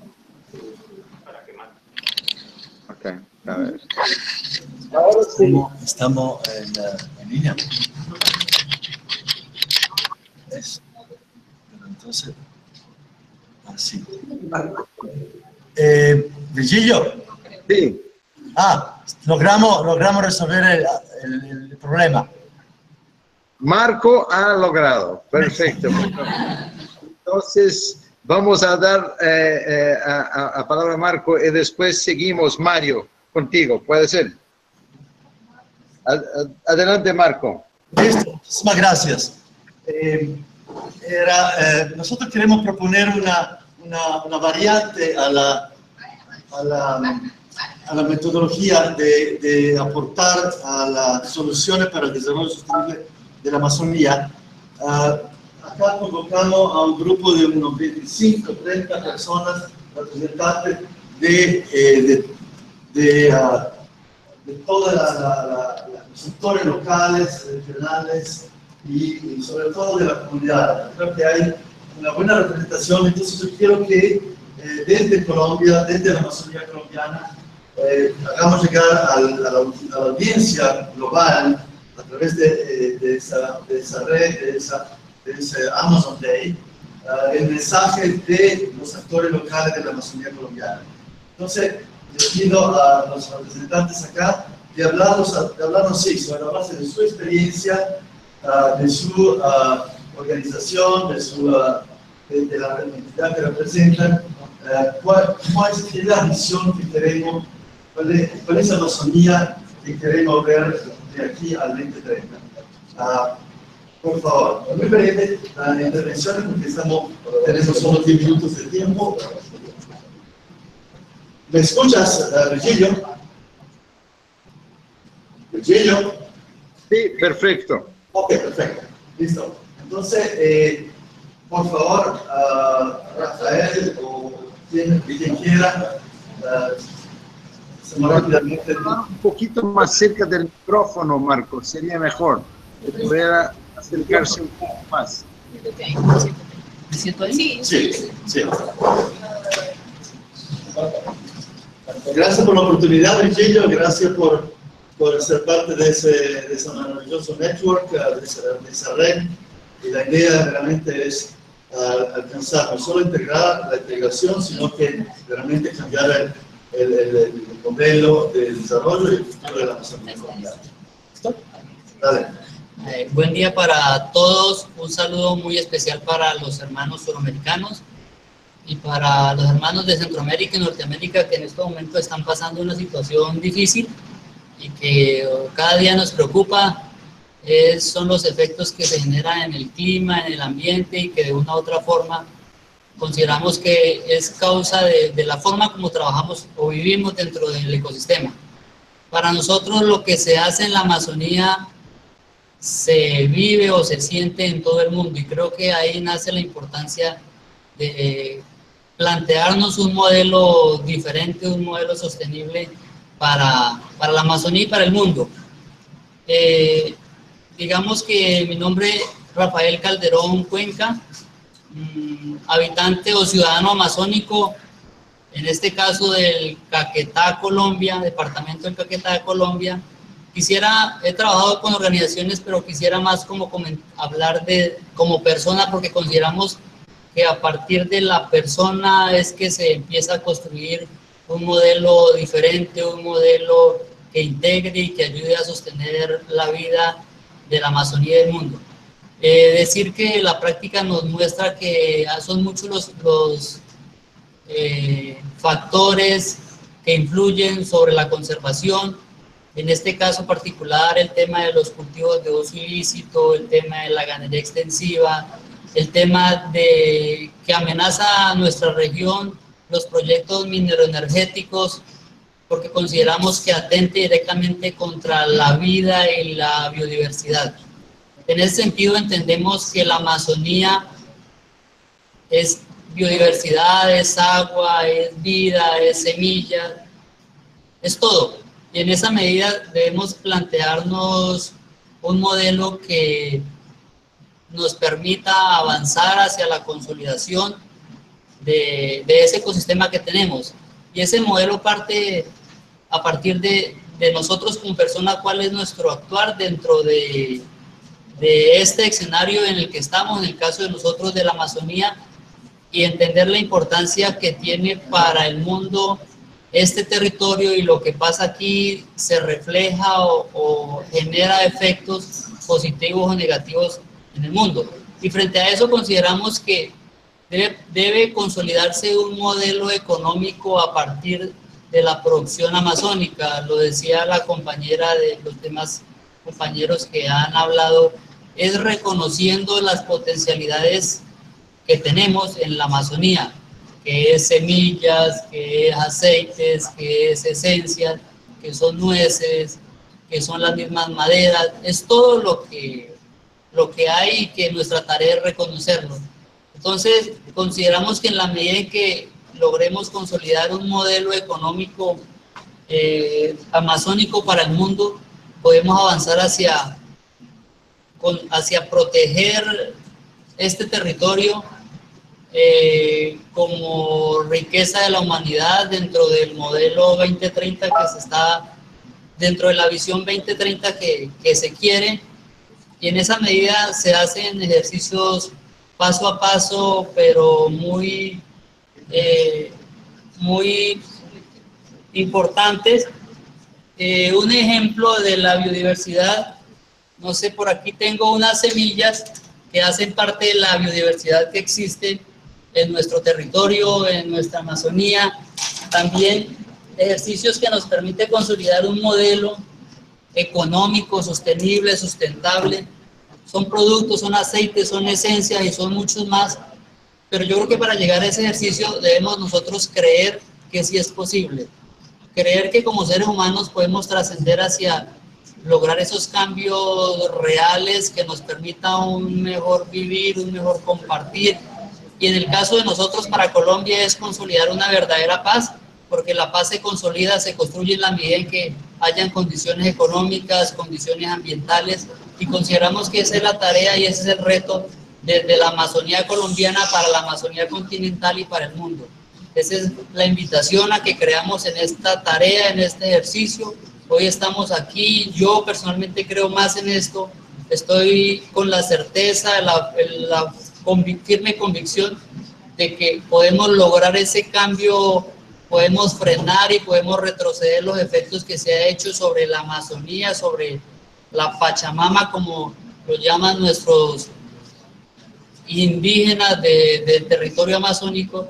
En esa medida es la invitación respetuosa, cordial, amorosa a toda la población, no solo de Sudamérica, sino del mundo, empezar a ver la Amazonía como una oportunidad para transformar, para recuperar y para proteger la vida que implica todo.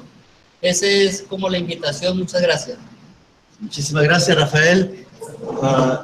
Siguiente, rápidamente. Virgilio, te pido un gran favor que nos des un poquito más de tiempo. Los colombianos somos muchos y queremos todos aportar. Muy buenos días para todas y todos. Mi nombre es Diego Gómez, miembro de la Fundación Pikachu. Es una organización que existe aquí en el departamento del Caquetá hace 20 años y con las cuales aquí de manera conjunta hemos tenido la oportunidad de compartir con el Instituto Sinchi muchas experiencias, muchos trabajos que acentúan cada vez nuestro análisis y nuestra percepción sobre qué debe ser el desarrollo para la Amazonía.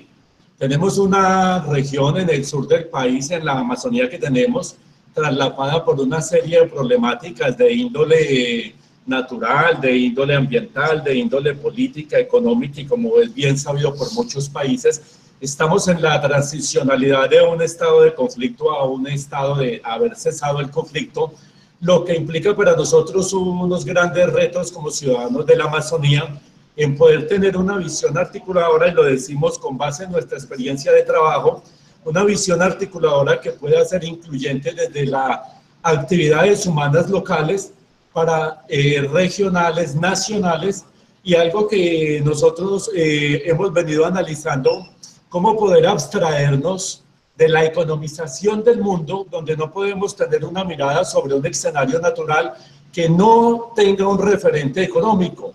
Yo creo que si nosotros logramos tener unos nuevos paradigmas donde no economicemos nuestra mirada hacia los escenarios naturales y poder hacer una auscultación un poco más profunda y poder determinar todas esas potencialidades que se han dicho acá en todas las intervenciones, yo creo que podríamos tener un desarrollo más equilibrado, más humano, con una visión más de poder comprender esta heterogeneidad y complejidad de lo que es la Amazonía, y con base en ese entendimiento, que es lo que se ha logrado trabajar, yo creo que por muchos años, acá en el departamento, en el acompañamiento, vuelvo y repito, con el Instituto Sinchi y muchas otras organizaciones e instituciones, pero debemos valorar todo ese recorrido que se ha hecho y con base en esa valoración podemos...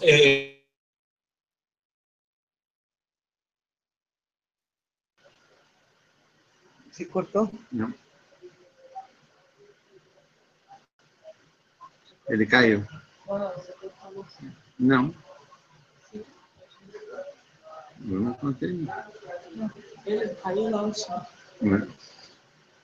Perdón, Marco, perdón. Carlos, no escuchamos, no se escucha. no escuchamos. El sonido de ustedes cayó. Por lo menos para nosotros. Pero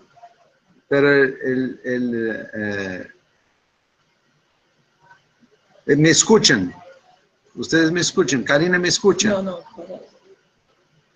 Sí, son esposos. A ti sí, Virgilio, te escuchamos perfecto, pero a Colombia no. Sí, yo también los escucho a todos menos a Colombia. Mario de Cati.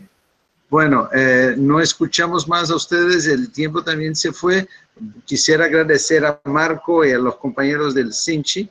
Es un tema muy importante. A mí me gustó mucho el mensaje de hoy una escucha más profunda de nuestras potencialidades. Yo creo que esto puede ser un reto importante para plantear el diseño de un nuevo estilo de desarrollo basado en las potencialidades de la biodiversidad, del conocimiento etnoecológico, del potencial humano de la Amazonía. Entonces, a mí me gustó mucho los comentarios de una manera general, pero especialmente este tema de una escucha más profunda sobre las potencialidades nuestras. Bueno, quisiera ahora escuchar a Mario de Cati, que es una expansión de la Amazonía. Marco, yo veo que tú estás un poco frustrado, pero no escuchamos a ustedes. Entonces cayó el sonido. No sé lo que ha pasado. No sé lo que ha pasado con el sonido. Pero no escuchamos a ustedes. Así que yo quisiera felicitarlos ahí por tener un grupo muy representativo de gentes. Vamos a seguir juntos, estamos ahí con esto es un gran desafío, ¿no? De hacer esta integración que es inédita en la Amazonía, ¿no? De hacer la relación entre Brasil, Colombia, Perú, Ecuador y todos los países que hacen parte de este lindo mundo amazónico, ¿no? Pero entonces nosotros estamos expandiendo un poco el concepto de la Amazonía para la región centroamericana. Así que Katy, que pasó a ser parte de la Amazonía por ser un hermano de nuestros sueños.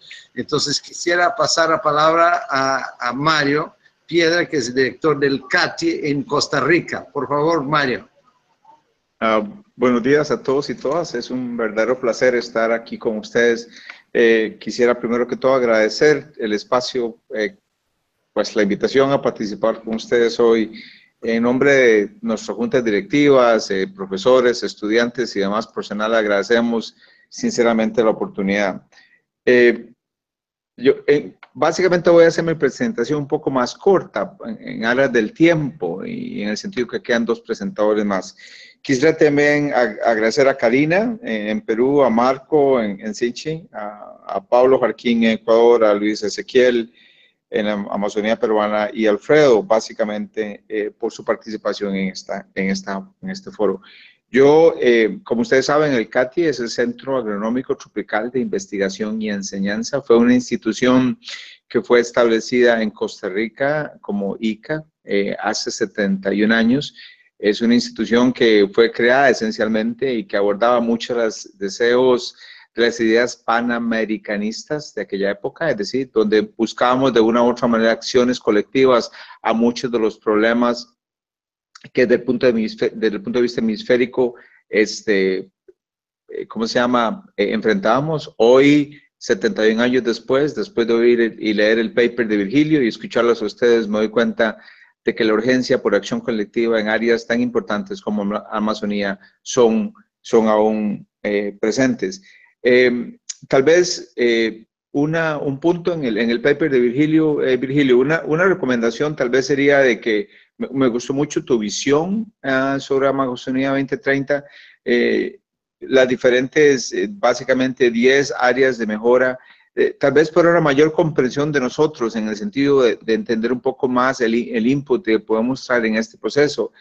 No sé si es posible articular algo como una teoría de cambio, es decir, algo así donde cómo estas ideas básicamente desde incrementar la gobernanza, digamos a nivel de frontera, incrementar los mecanismos de financiamiento, cambiar los paradigmas de financiamiento, reducción de corrupción, como mejorar el comportamiento corporativo, no sé, etcétera, hasta lograr un mayor apoyo político a estos procesos. ¿Cómo eso se podría integrar de una manera en una teoría de cambio, donde todos tuviéramos un poco más claro qué es lo que podemos hacer desde nuestro ángulo? Como ustedes saben, el CATI es una institución de investigación y enseñanza y frontalmente podríamos apoyarlos desde el punto de vista formativo en las áreas de educación y en los temas de investigación. Fíjate a ver si es posible. Vamos a ver si, brevemente quisiera compartir con ustedes, a ver si es posible. ¿Ven el slide? ¿No pueden verlo? No. Ok, entonces no está bien. Se ve. No pueden ver el slide. No. A ver, rápidamente. Nosotros trabajamos particularmente en 10 líneas de investigación y quisiera hacer rápidamente. La primera tiene que ver con la intensificación ecológica de sistemas agrícolas, agroforestales y pecuarios para incrementar la productividad y su resiliencia. Podemos apoyar en la formación y en la investigación en esos temas. También trabajamos en la parte de biodiversidad, servicios ecosistémicos para el bienestar humano. También trabajamos en la restauración de funciones y servicios ecosistémicos para el bienestar y el desarrollo humano integral. La línea 4 tiene que ver con la arquitectura, los instrumentos financieros y no financieros para la gestión sostenible de ecosistemas y sectores productivos. La línea 5 tiene que ver con políticas públicas para el desarrollo y la gestión sostenible de ecosistemas. La línea 6 tiene que ver con cadenas de valor verdes, inclusivas y sostenibles. La línea 7 tiene que ver con análisis de vulnerabilidad y planificación para la acción climática a nivel nacional y global. La línea 8 tiene que ver con el modelado ecosistémico hidrológico y cuantificación de flujos de carbono y otros gases de efecto invernadero. También trabajamos en instrumentos de gobernanza multiescala para el bienestar y desarrollo humano integral. Y finalmente trabajamos también en el análisis de toma de decisiones de producción y consumo a nivel familiar. Nosotros como institución somos capaces de trabajar en estos 10 temas que están relacionados a muchos de los retos o algunos de los retos que están establecidos, Virgilio, en tu presentación. Quisiera dejarlos sobre la mesa para todos ustedes. Ese sería nuestro aporte central en esta discusión, es decir, el aspecto formativo y trabajar con ustedes de manera concatenada en estos temas que con muchísimo gusto se los hago llegar por correo. Creo que no ha habido manera de ponerlos ya se pusieron, ok. Si lo pueden ver, esos son los 10 temas en que trabajamos. Una visión muy clara que está ligada básicamente y muy en línea con la presentación que Virgilio nos ha hecho. Muchísimas gracias.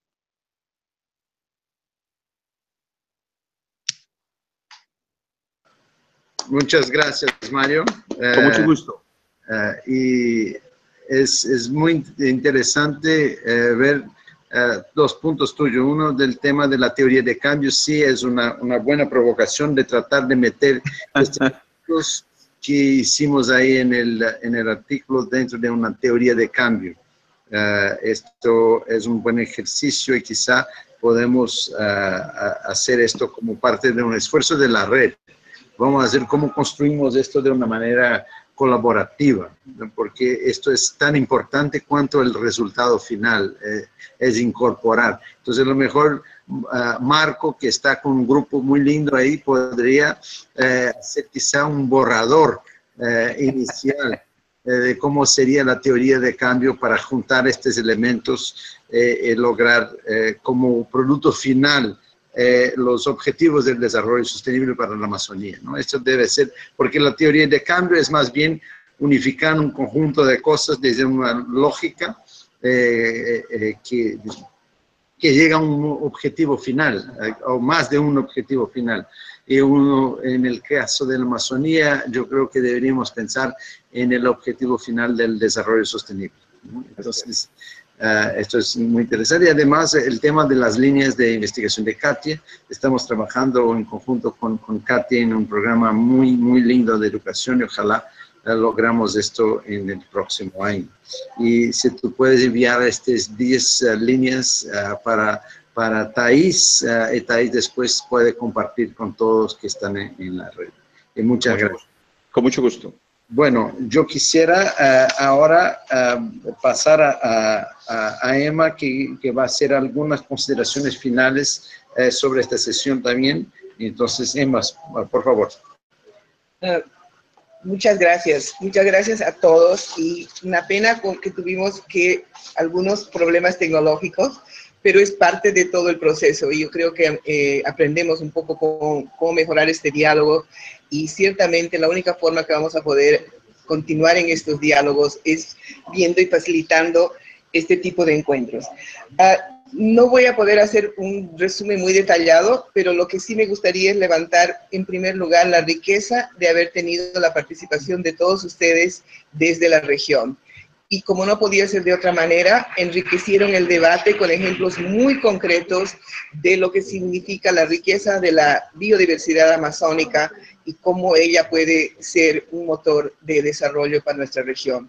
Y en ese sentido, quiero destacar, en primer lugar, por ejemplo, el tema de que todos ustedes mostraron los distintos productos que se están utilizando y que deberían ser compartidos porque todos ellos también se dan en los otros países. Muy importante el punto de conflicto. Y yo creo que aquí Karina mencionó en su presentación, pero también ya lo destacó el equipo, que no pudimos oírlos a todos lastimosamente, pero ya lo destacaron en el equipo de Sinchi, de que también en esta área es un área de posconflicto. Y en ese sentido es muy interesante que quizás la Amazonia puede contribuir mucho en lo que sería el objetivo 16, el ODS 16, donde el tema de institucionalidad, gobernabilidad y paz es un tema central. Y paz va a ser en muchas facetas, la resolución de conflictos en nuestra Amazonia es central. Por otra parte, el Instituto Peruano nos destacó un tema que es una gran riqueza en la Amazonia, que es el tema de los peces. Y hay poco trabajo sobre eso en términos generales. Hay algunas instituciones como Perú que están trabajando muy de cerca y que además, pero tendríamos que hacerlo a nivel de toda la región. Hay algunos modelos que se han empezado a trabajar, Wildlife Conservation Society empezó a trabajar en esto, y ahí destacar que hay unos peces que atraviesan toda la Amazonas, que empiezan en los Andes y van al Atlántico, o sea, son peces, como decía él, que no necesitan pasaporte, pero que en el proceso enriquecen enormemente y son un gran recurso de proteína para la región. Virgilio. Sí. Virgilio. Emma. Buenas. ¿Sí? Otra vez. Buenas tardes, buenos días. Logramos conectarnos de vuelta con audio. Nos regalan 10 minutos para completar la ronda de aporte desde la Amazonía colombiana al network. Sí, sí, perfecto. Lo que podemos hacer Listo. Gracias. Alguien está terminando ahí un pequeño análisis de todo y después de esto pasamos a... Muy breve. Ya vamos. ¿Listo? Perfecto. Buenos días para todos y todas.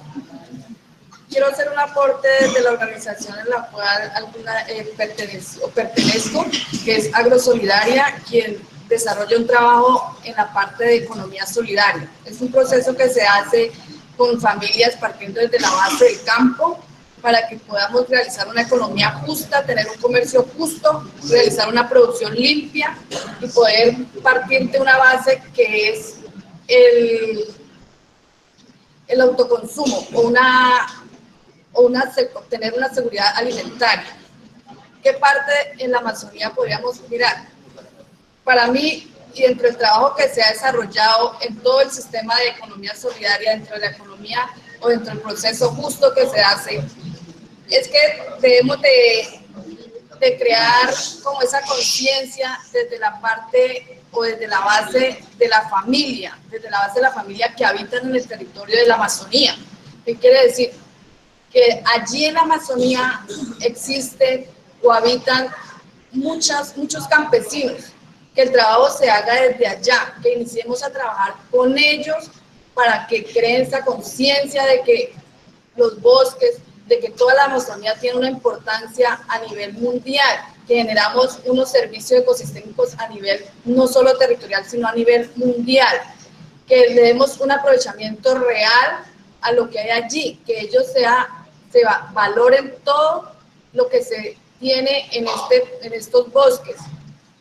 Lo otro es que dentro de un trabajo de economía, dentro de un trabajo solidario, se trabaja como para volver a retomar esos conocimientos ancestrales, como la parte de que se explote, se haga una explotación, digámoslo así, de los recursos, pero de una forma controlada, de una forma mucho más asequible, sin ir a afectar todo el servicio que nos presta.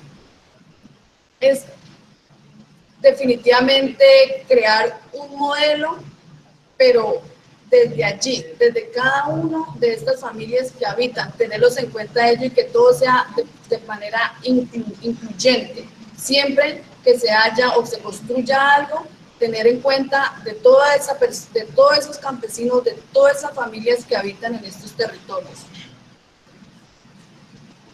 Perfecto, muchísimas gracias. Muchísimas gracias. Ahí viene uno más o dos más. Buenos días para todos. Me presento, mi nombre es Ismael Duzán Huaca. Soy ingeniero agrónomo, hago parte de uno de los gremios más importantes de la producción aquí en el departamento del Caquetá. Voy a hablar como docente y como investigador y pues como líder gremial de una organización de aquí de la Amazonía colombiana. Yo pienso y visiono la Amazonía en general como un gran parque plurinacional. Considero que si los diferentes países que tenemos, así sea una parte pequeñita de la Amazonía, no nos comprometemos realmente con saber qué es lo que tenemos allí, qué es, digamos, conocer qué es lo que tenemos en la Amazonía y poderlo aprovechar de una manera sostenible, no vamos para ninguna parte. Propongo lo del parque porque tuve la posibilidad de ver en otra parte del mundo una experiencia que particularmente me impactó mucho. Mientras que, digamos, en países como Colombia tendemos a destruirlo todo, sobre todo la Amazonía, y somos muy poco cuidadosos y no conocemos lo que tenemos acá. Y en otras partes del mundo no hacen eso. Estuve en Cataluña, en España, tuve la posibilidad de estar en un gran parque en donde había una ciudad inmersa dentro del parque, una ciudad de 30.000 habitantes, y era una ciudad muy, muy productiva, y uno veía que allí existía una normatividad muy importante que todo el mundo conocía y respetaba. Y usted para cortar un árbol tenía que pedir 5 permisos, para disponer de las basuras tenía que cumplir con una normatividad estricta por parte de, digamos, de la gente que, digamos, de las entidades que regulaban ese parque. ¿Por qué nosotros no podemos hacer algo así? Es decir, ¿por qué no podemos autoimponernos estrategias que nos permitan manejar conjuntamente lo que tenemos, aprovecharlo de una manera racional? No es que no podamos vivir en la Amazonía, es que lo hagamos bien, con unas reglas claras, con una idea clara de lo que queremos hacer cada uno de los que vivimos aquí. Eso implica...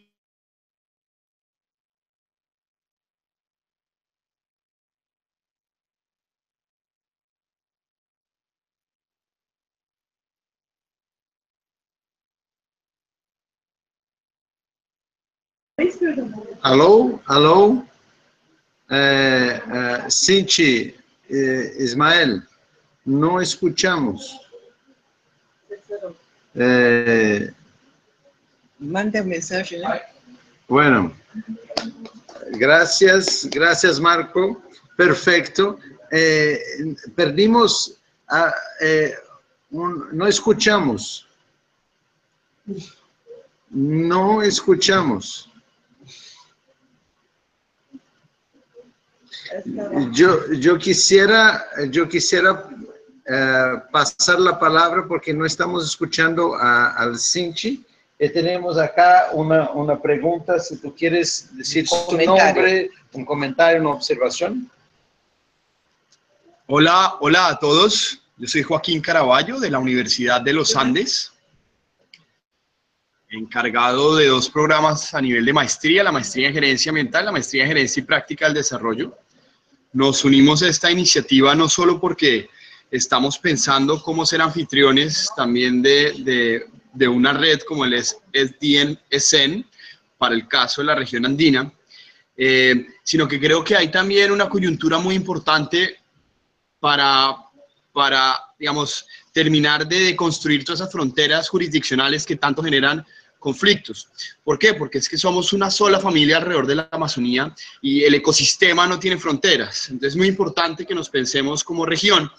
Y en el marco de esa reflexión tenemos sobre la mesa una propuesta que es la propuesta AAA que acaba de presentar el presidente Santos. Lo anunció ayer aquí en el marco de la conferencia.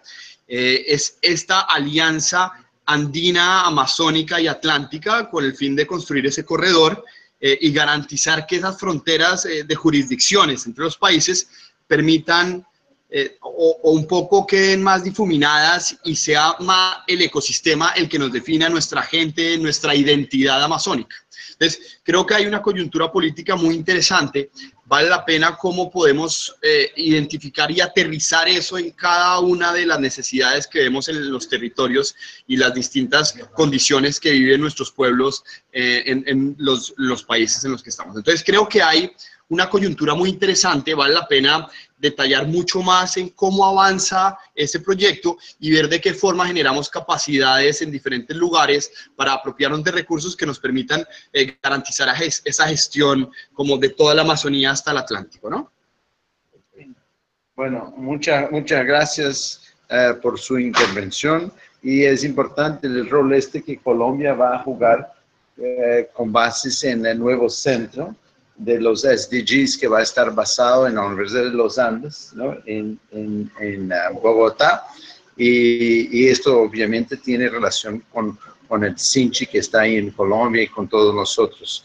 A lo mejor esto es algo que pudiéramos, además de dar la contribución a OTCA con este trabajo, podemos entregar este trabajo también como una contribución para el centro, porque a lo mejor esto puede servir como un papel de contribución para la planificación estratégica, ¿no? del centro.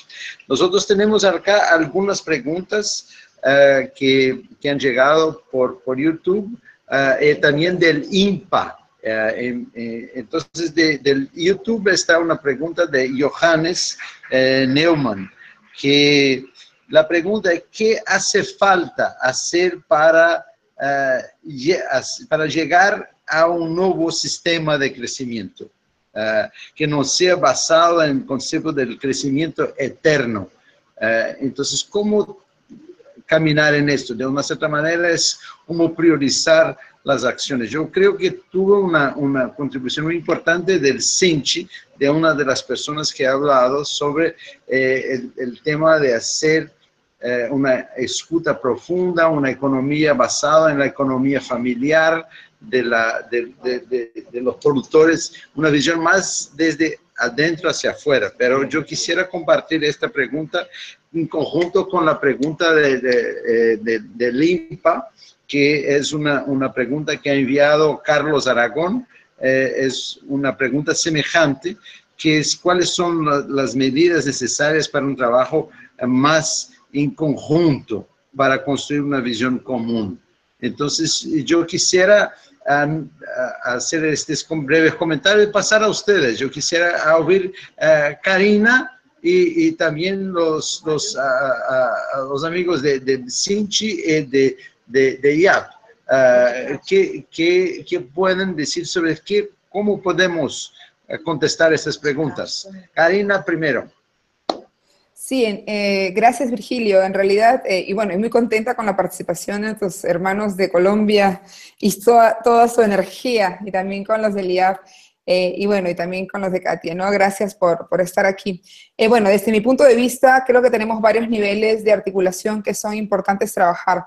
La economía familiar es clave, pero también la asociatividad es clave. Queremos ser competitivos, queremos alcanzar niveles en una economía de mercado, pero desde adentro tenemos que trabajar muy fuerte en temas de asociatividad y en temas de redes, ¿no? En el caso nuestro, desde la conservación voluntaria y comunal, estamos trabajando fuertemente a través de redes de conservación voluntaria y comunal, pero también hemos generado ya la primera cooperativa que une a organizaciones de la sociedad civil, a organización de productores, para que puedan trabajar todo el sistema de economía solidaria y economía circular. Pero también los niveles de articulación tienen que darse también a nivel de otro tipo de organizaciones como las nuestras, organizaciones de la sociedad civil que hacemos esfuerzos claves, esfuerzos fundamentales, y que estamos encontrando algunas respuestas. Tenemos que caminar y remar hacia el mismo lado, tenemos que avanzar hacia el mismo objetivo en lo que se refiere a la Amazonía, porque al fin y al cabo amamos lo que hacemos, amamos la Amazonía, y lo que buscaríamos es justamente ver cómo unimos esfuerzos y cómo nos complementamos. Yo aún siento que parte de las deficiencias que tenemos dentro de las organizaciones de sociedad civil y del Estado, tanto dentro de la Amazonía en nuestros países como de los países en general de la Amazonía, es que en vez de complementarnos, competimos. Entonces, ese tema de cooperación a través de cada una de esas potencialidades institucionales es clave para construir y llegar a lograr los objetivos que buscamos 2030.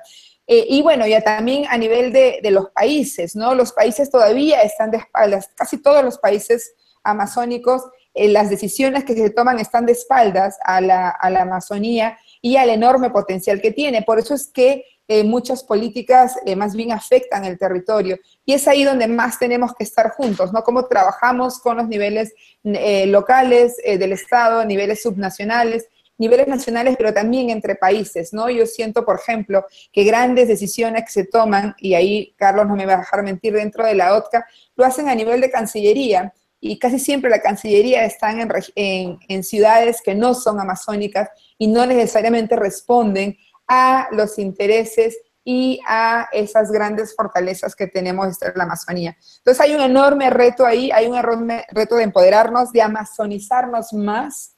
Esa palabra que mencionaste de cómo amazonizamos los ODS, pero también cómo amazonizamos nuestros países, pero también cómo amazonizamos la misma Amazonía, ¿no? Porque creemos a veces que lo de afuera es mejor que lo de adentro. Eso es fundamental, empezar a trabajarlo, y qué mejor de manera conjunta y complementaria, querido Virgilio.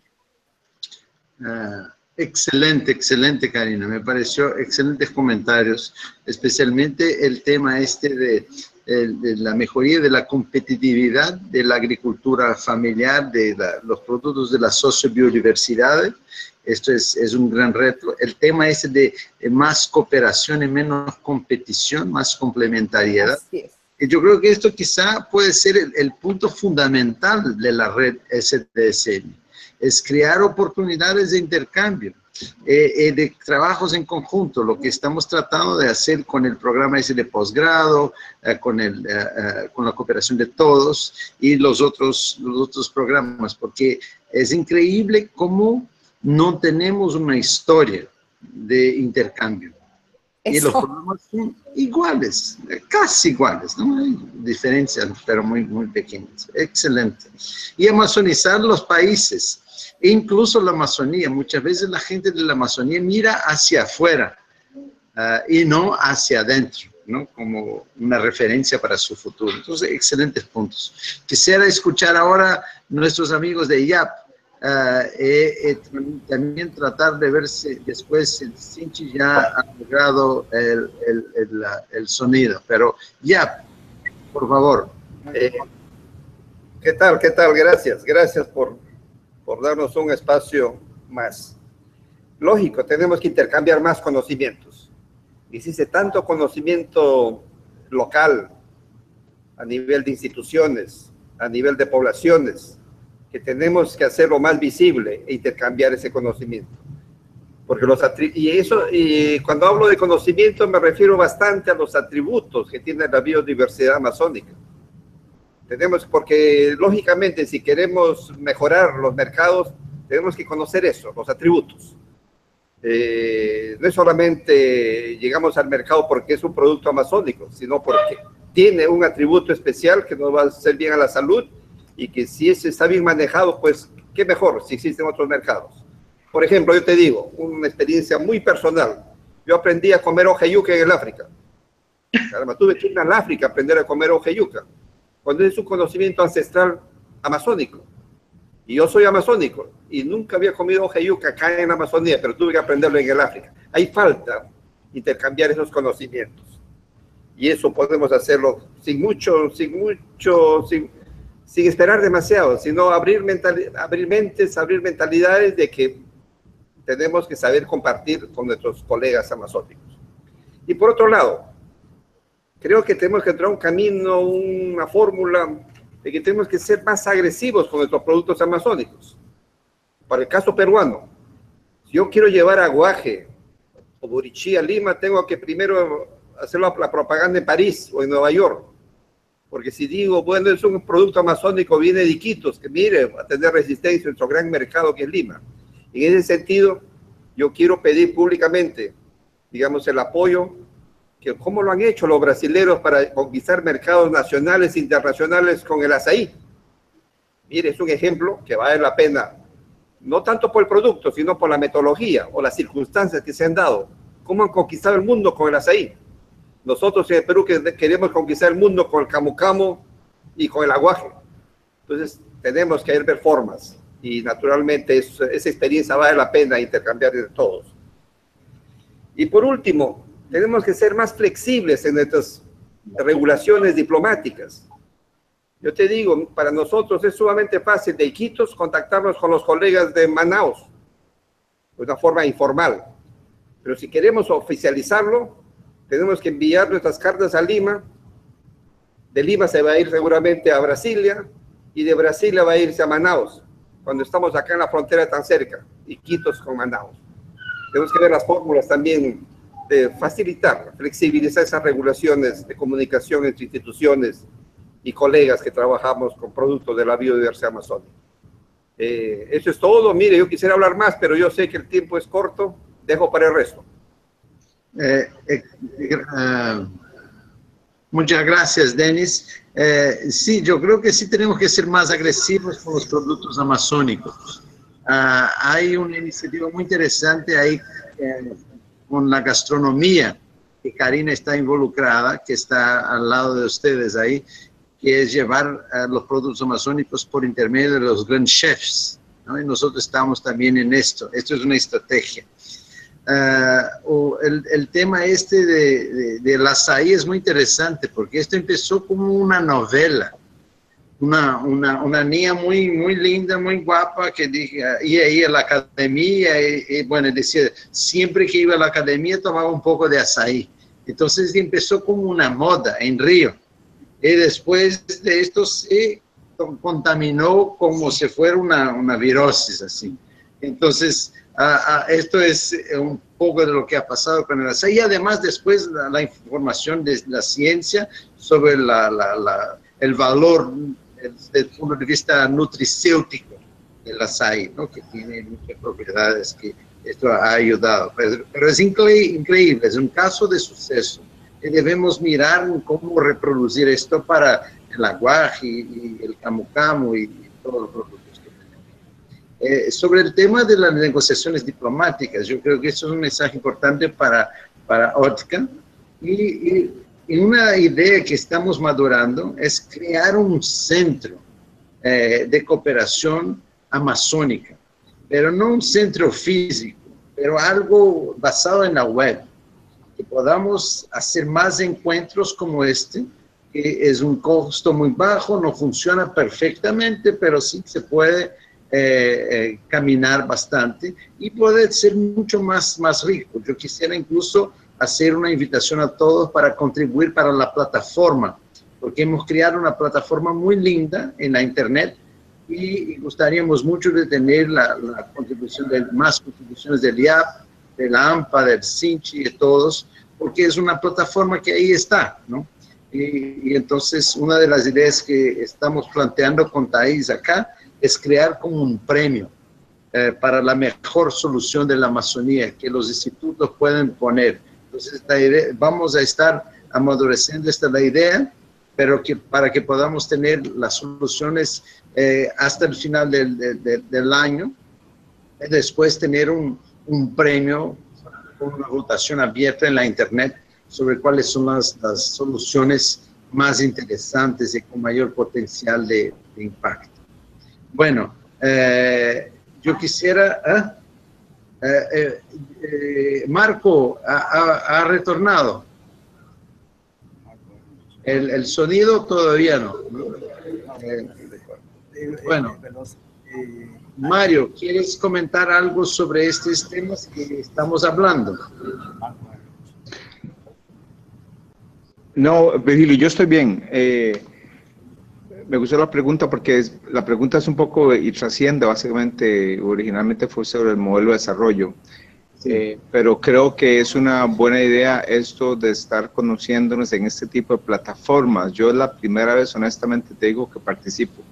O sea, te conocíamos en Brasil y algunos, pero no tenía, o como institución, digamos, el acceso a esta plataforma, que me parece que es una magnífica herramienta y manera de poder conocernos más y entender un poquito más de lo que hacemos, particularmente si estamos todos en las diferentes geografías en que estamos tratando de apuntarle una visión común como la has diseñado en tu paper.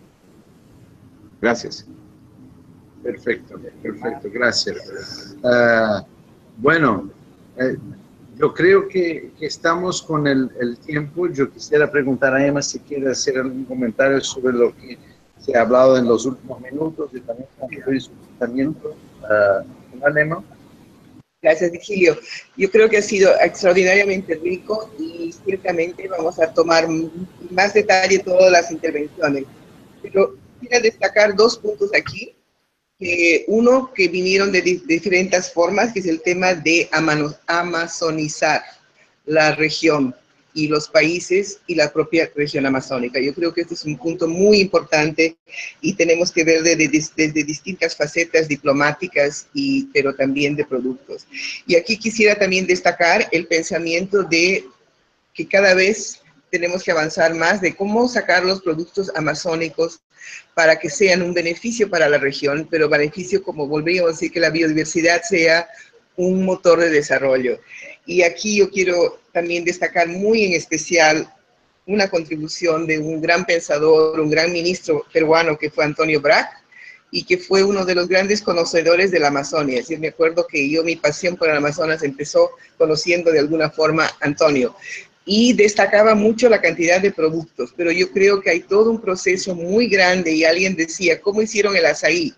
Sí, un poco la novela, pero hay muchas otras cosas más, y hubo hasta negociaciones muy importantes de property rights que hizo el gobierno brasileño en su momento, cuando el azaí fue apropiado por Japón, y entonces tuvo que hacer una gran negociación para recobrar eso. Entonces, es un proceso complejo, y yo creo que es importante documentar todos esos procesos que puedan ilustrarnos de cómo beneficiarnos de nuestra biodiversidad y que esa biodiversidad sea del beneficio de la Amazonía y de la región. Ha sido otra vez, yo creo que Katy ha puesto un punto muy importante del tema de cómo todo este gran programa que queremos avanzar, estas grandes ideas, podemos hacerla de una manera estructurada de teoría de cambio, y creo que tenemos unos trabajos iniciales sobre eso, pero ciertamente hay que trabajar muchísimo más. Y en ese sentido también muy útil lo que Joaquín nos comentó sobre el tema del presidente Santos, diciendo que aquí tenemos que ver la región con muchas redes, y ahí tenemos su AAA que involucra Andes, Atlántico y Amazonas, que yo creo que es otra vez muy importante. Y finalmente, este diálogo que se ha empezado muy informal, tenemos que continuarlo, con varias agendas. Creo que hay dos caminos rápidos. Uno es el tema de las soluciones, empezar a documentar y compartir estas soluciones que todos los institutos y todos los grupos y inclusive las familias solidarias tienen para compartir. Y ciertamente es una forma, y la segunda forma es, vamos a pedir a nuestro equipo que nos apoya tan eficientemente de SDGs en Amazonia, que nos ayude a organizar estos diálogos más permanentemente y con distintas agendas para que realmente empecemos todos a conocernos mejor y conocer mejor nuestra Amazonia. Entonces no me queda otra cosa que agradecerles mucho la participación y a nuestros amigos de Sinchi que hicieron un gran esfuerzo de traer muchos que están trabajando en el terreno, decirles que la próxima vez vamos a hacer todo el esfuerzo y de tanto del lado de ustedes como nuestro para que puedan participar activamente, pero les agradecemos mucho la innovación. Y en estos diálogos tenemos que continuar con la innovación. Muchísimas gracias. Gracias a Emma. Yo quisiera añadir algo como una agenda próxima. Tenemos la oportunidad de transformar algunas de estas ideas en proyectos. Entonces hay una oportunidad de financiamiento de Gran Bretaña para lo que se llaman ellos Global Challenges Research Fund. Es un fondo para desafíos globales.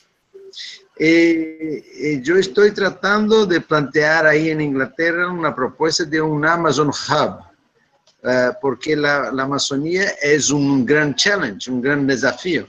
Entonces quisiera invitar a todos ustedes a compartir con nosotros la tarea de co-crear este proyecto, dentro del espíritu de esto que estamos hablando de cooperación, de integración, de solidaridad, de articulación, y entonces vamos a estar trabajando en eso en los próximos meses. Entonces a lo mejor, como dijo Emma, pudiéramos pensar en un otro encuentro como este, no necesariamente como una conferencia, pero más bien como un brainstorming, algo de cómo podría funcionar este centro de cooperación sur-sur. Quizá podríamos hacer esto en el próximo mes, porque es algo que no toma tanto tiempo. Podríamos poner ahí como un time slot de 2 horas. Hacemos lo mismo, enviamos un material escrito antes y con base en esto tenemos una discusión inicial y yo quisiera saber si esto es algo que está interesante para ustedes. Karina y Denis, que yo veo los semblantes positivos, ¿qué parece? Sí, en realidad ya respondimos al correo, es positivo, creemos que tenemos que comenzar a construir juntos. Yo creo mucho en el trabajo conjunto, creo mucho en la posibilidad de cooperación, así que es parte de las convicciones y lo que buscamos institucionalmente. Y bueno, y parte de lo que hemos discutido ahora, seguramente lo vamos a tratar mañana. Mañana justamente en el IAP, en Iquitos, ahora estoy en Moyobamba, pero mañana estoy en Iquitos, vamos a tener un evento para mostrar nuevas posibilidades o economías nuevas para el desarrollo en Amazonía basadas en nuestra biodiversidad. Y ahí vamos a estar juntos y sería súper, Denis, que conversemos un poco más de estas ideas y vayamos aterrizando en propuestas, ¿no? Tenemos, más que nunca, el gran desafío es que tenemos que trabajar juntos. No hay otra forma. Queremos salir de donde estamos, tenemos que unirnos y complementar nuestros esfuerzos.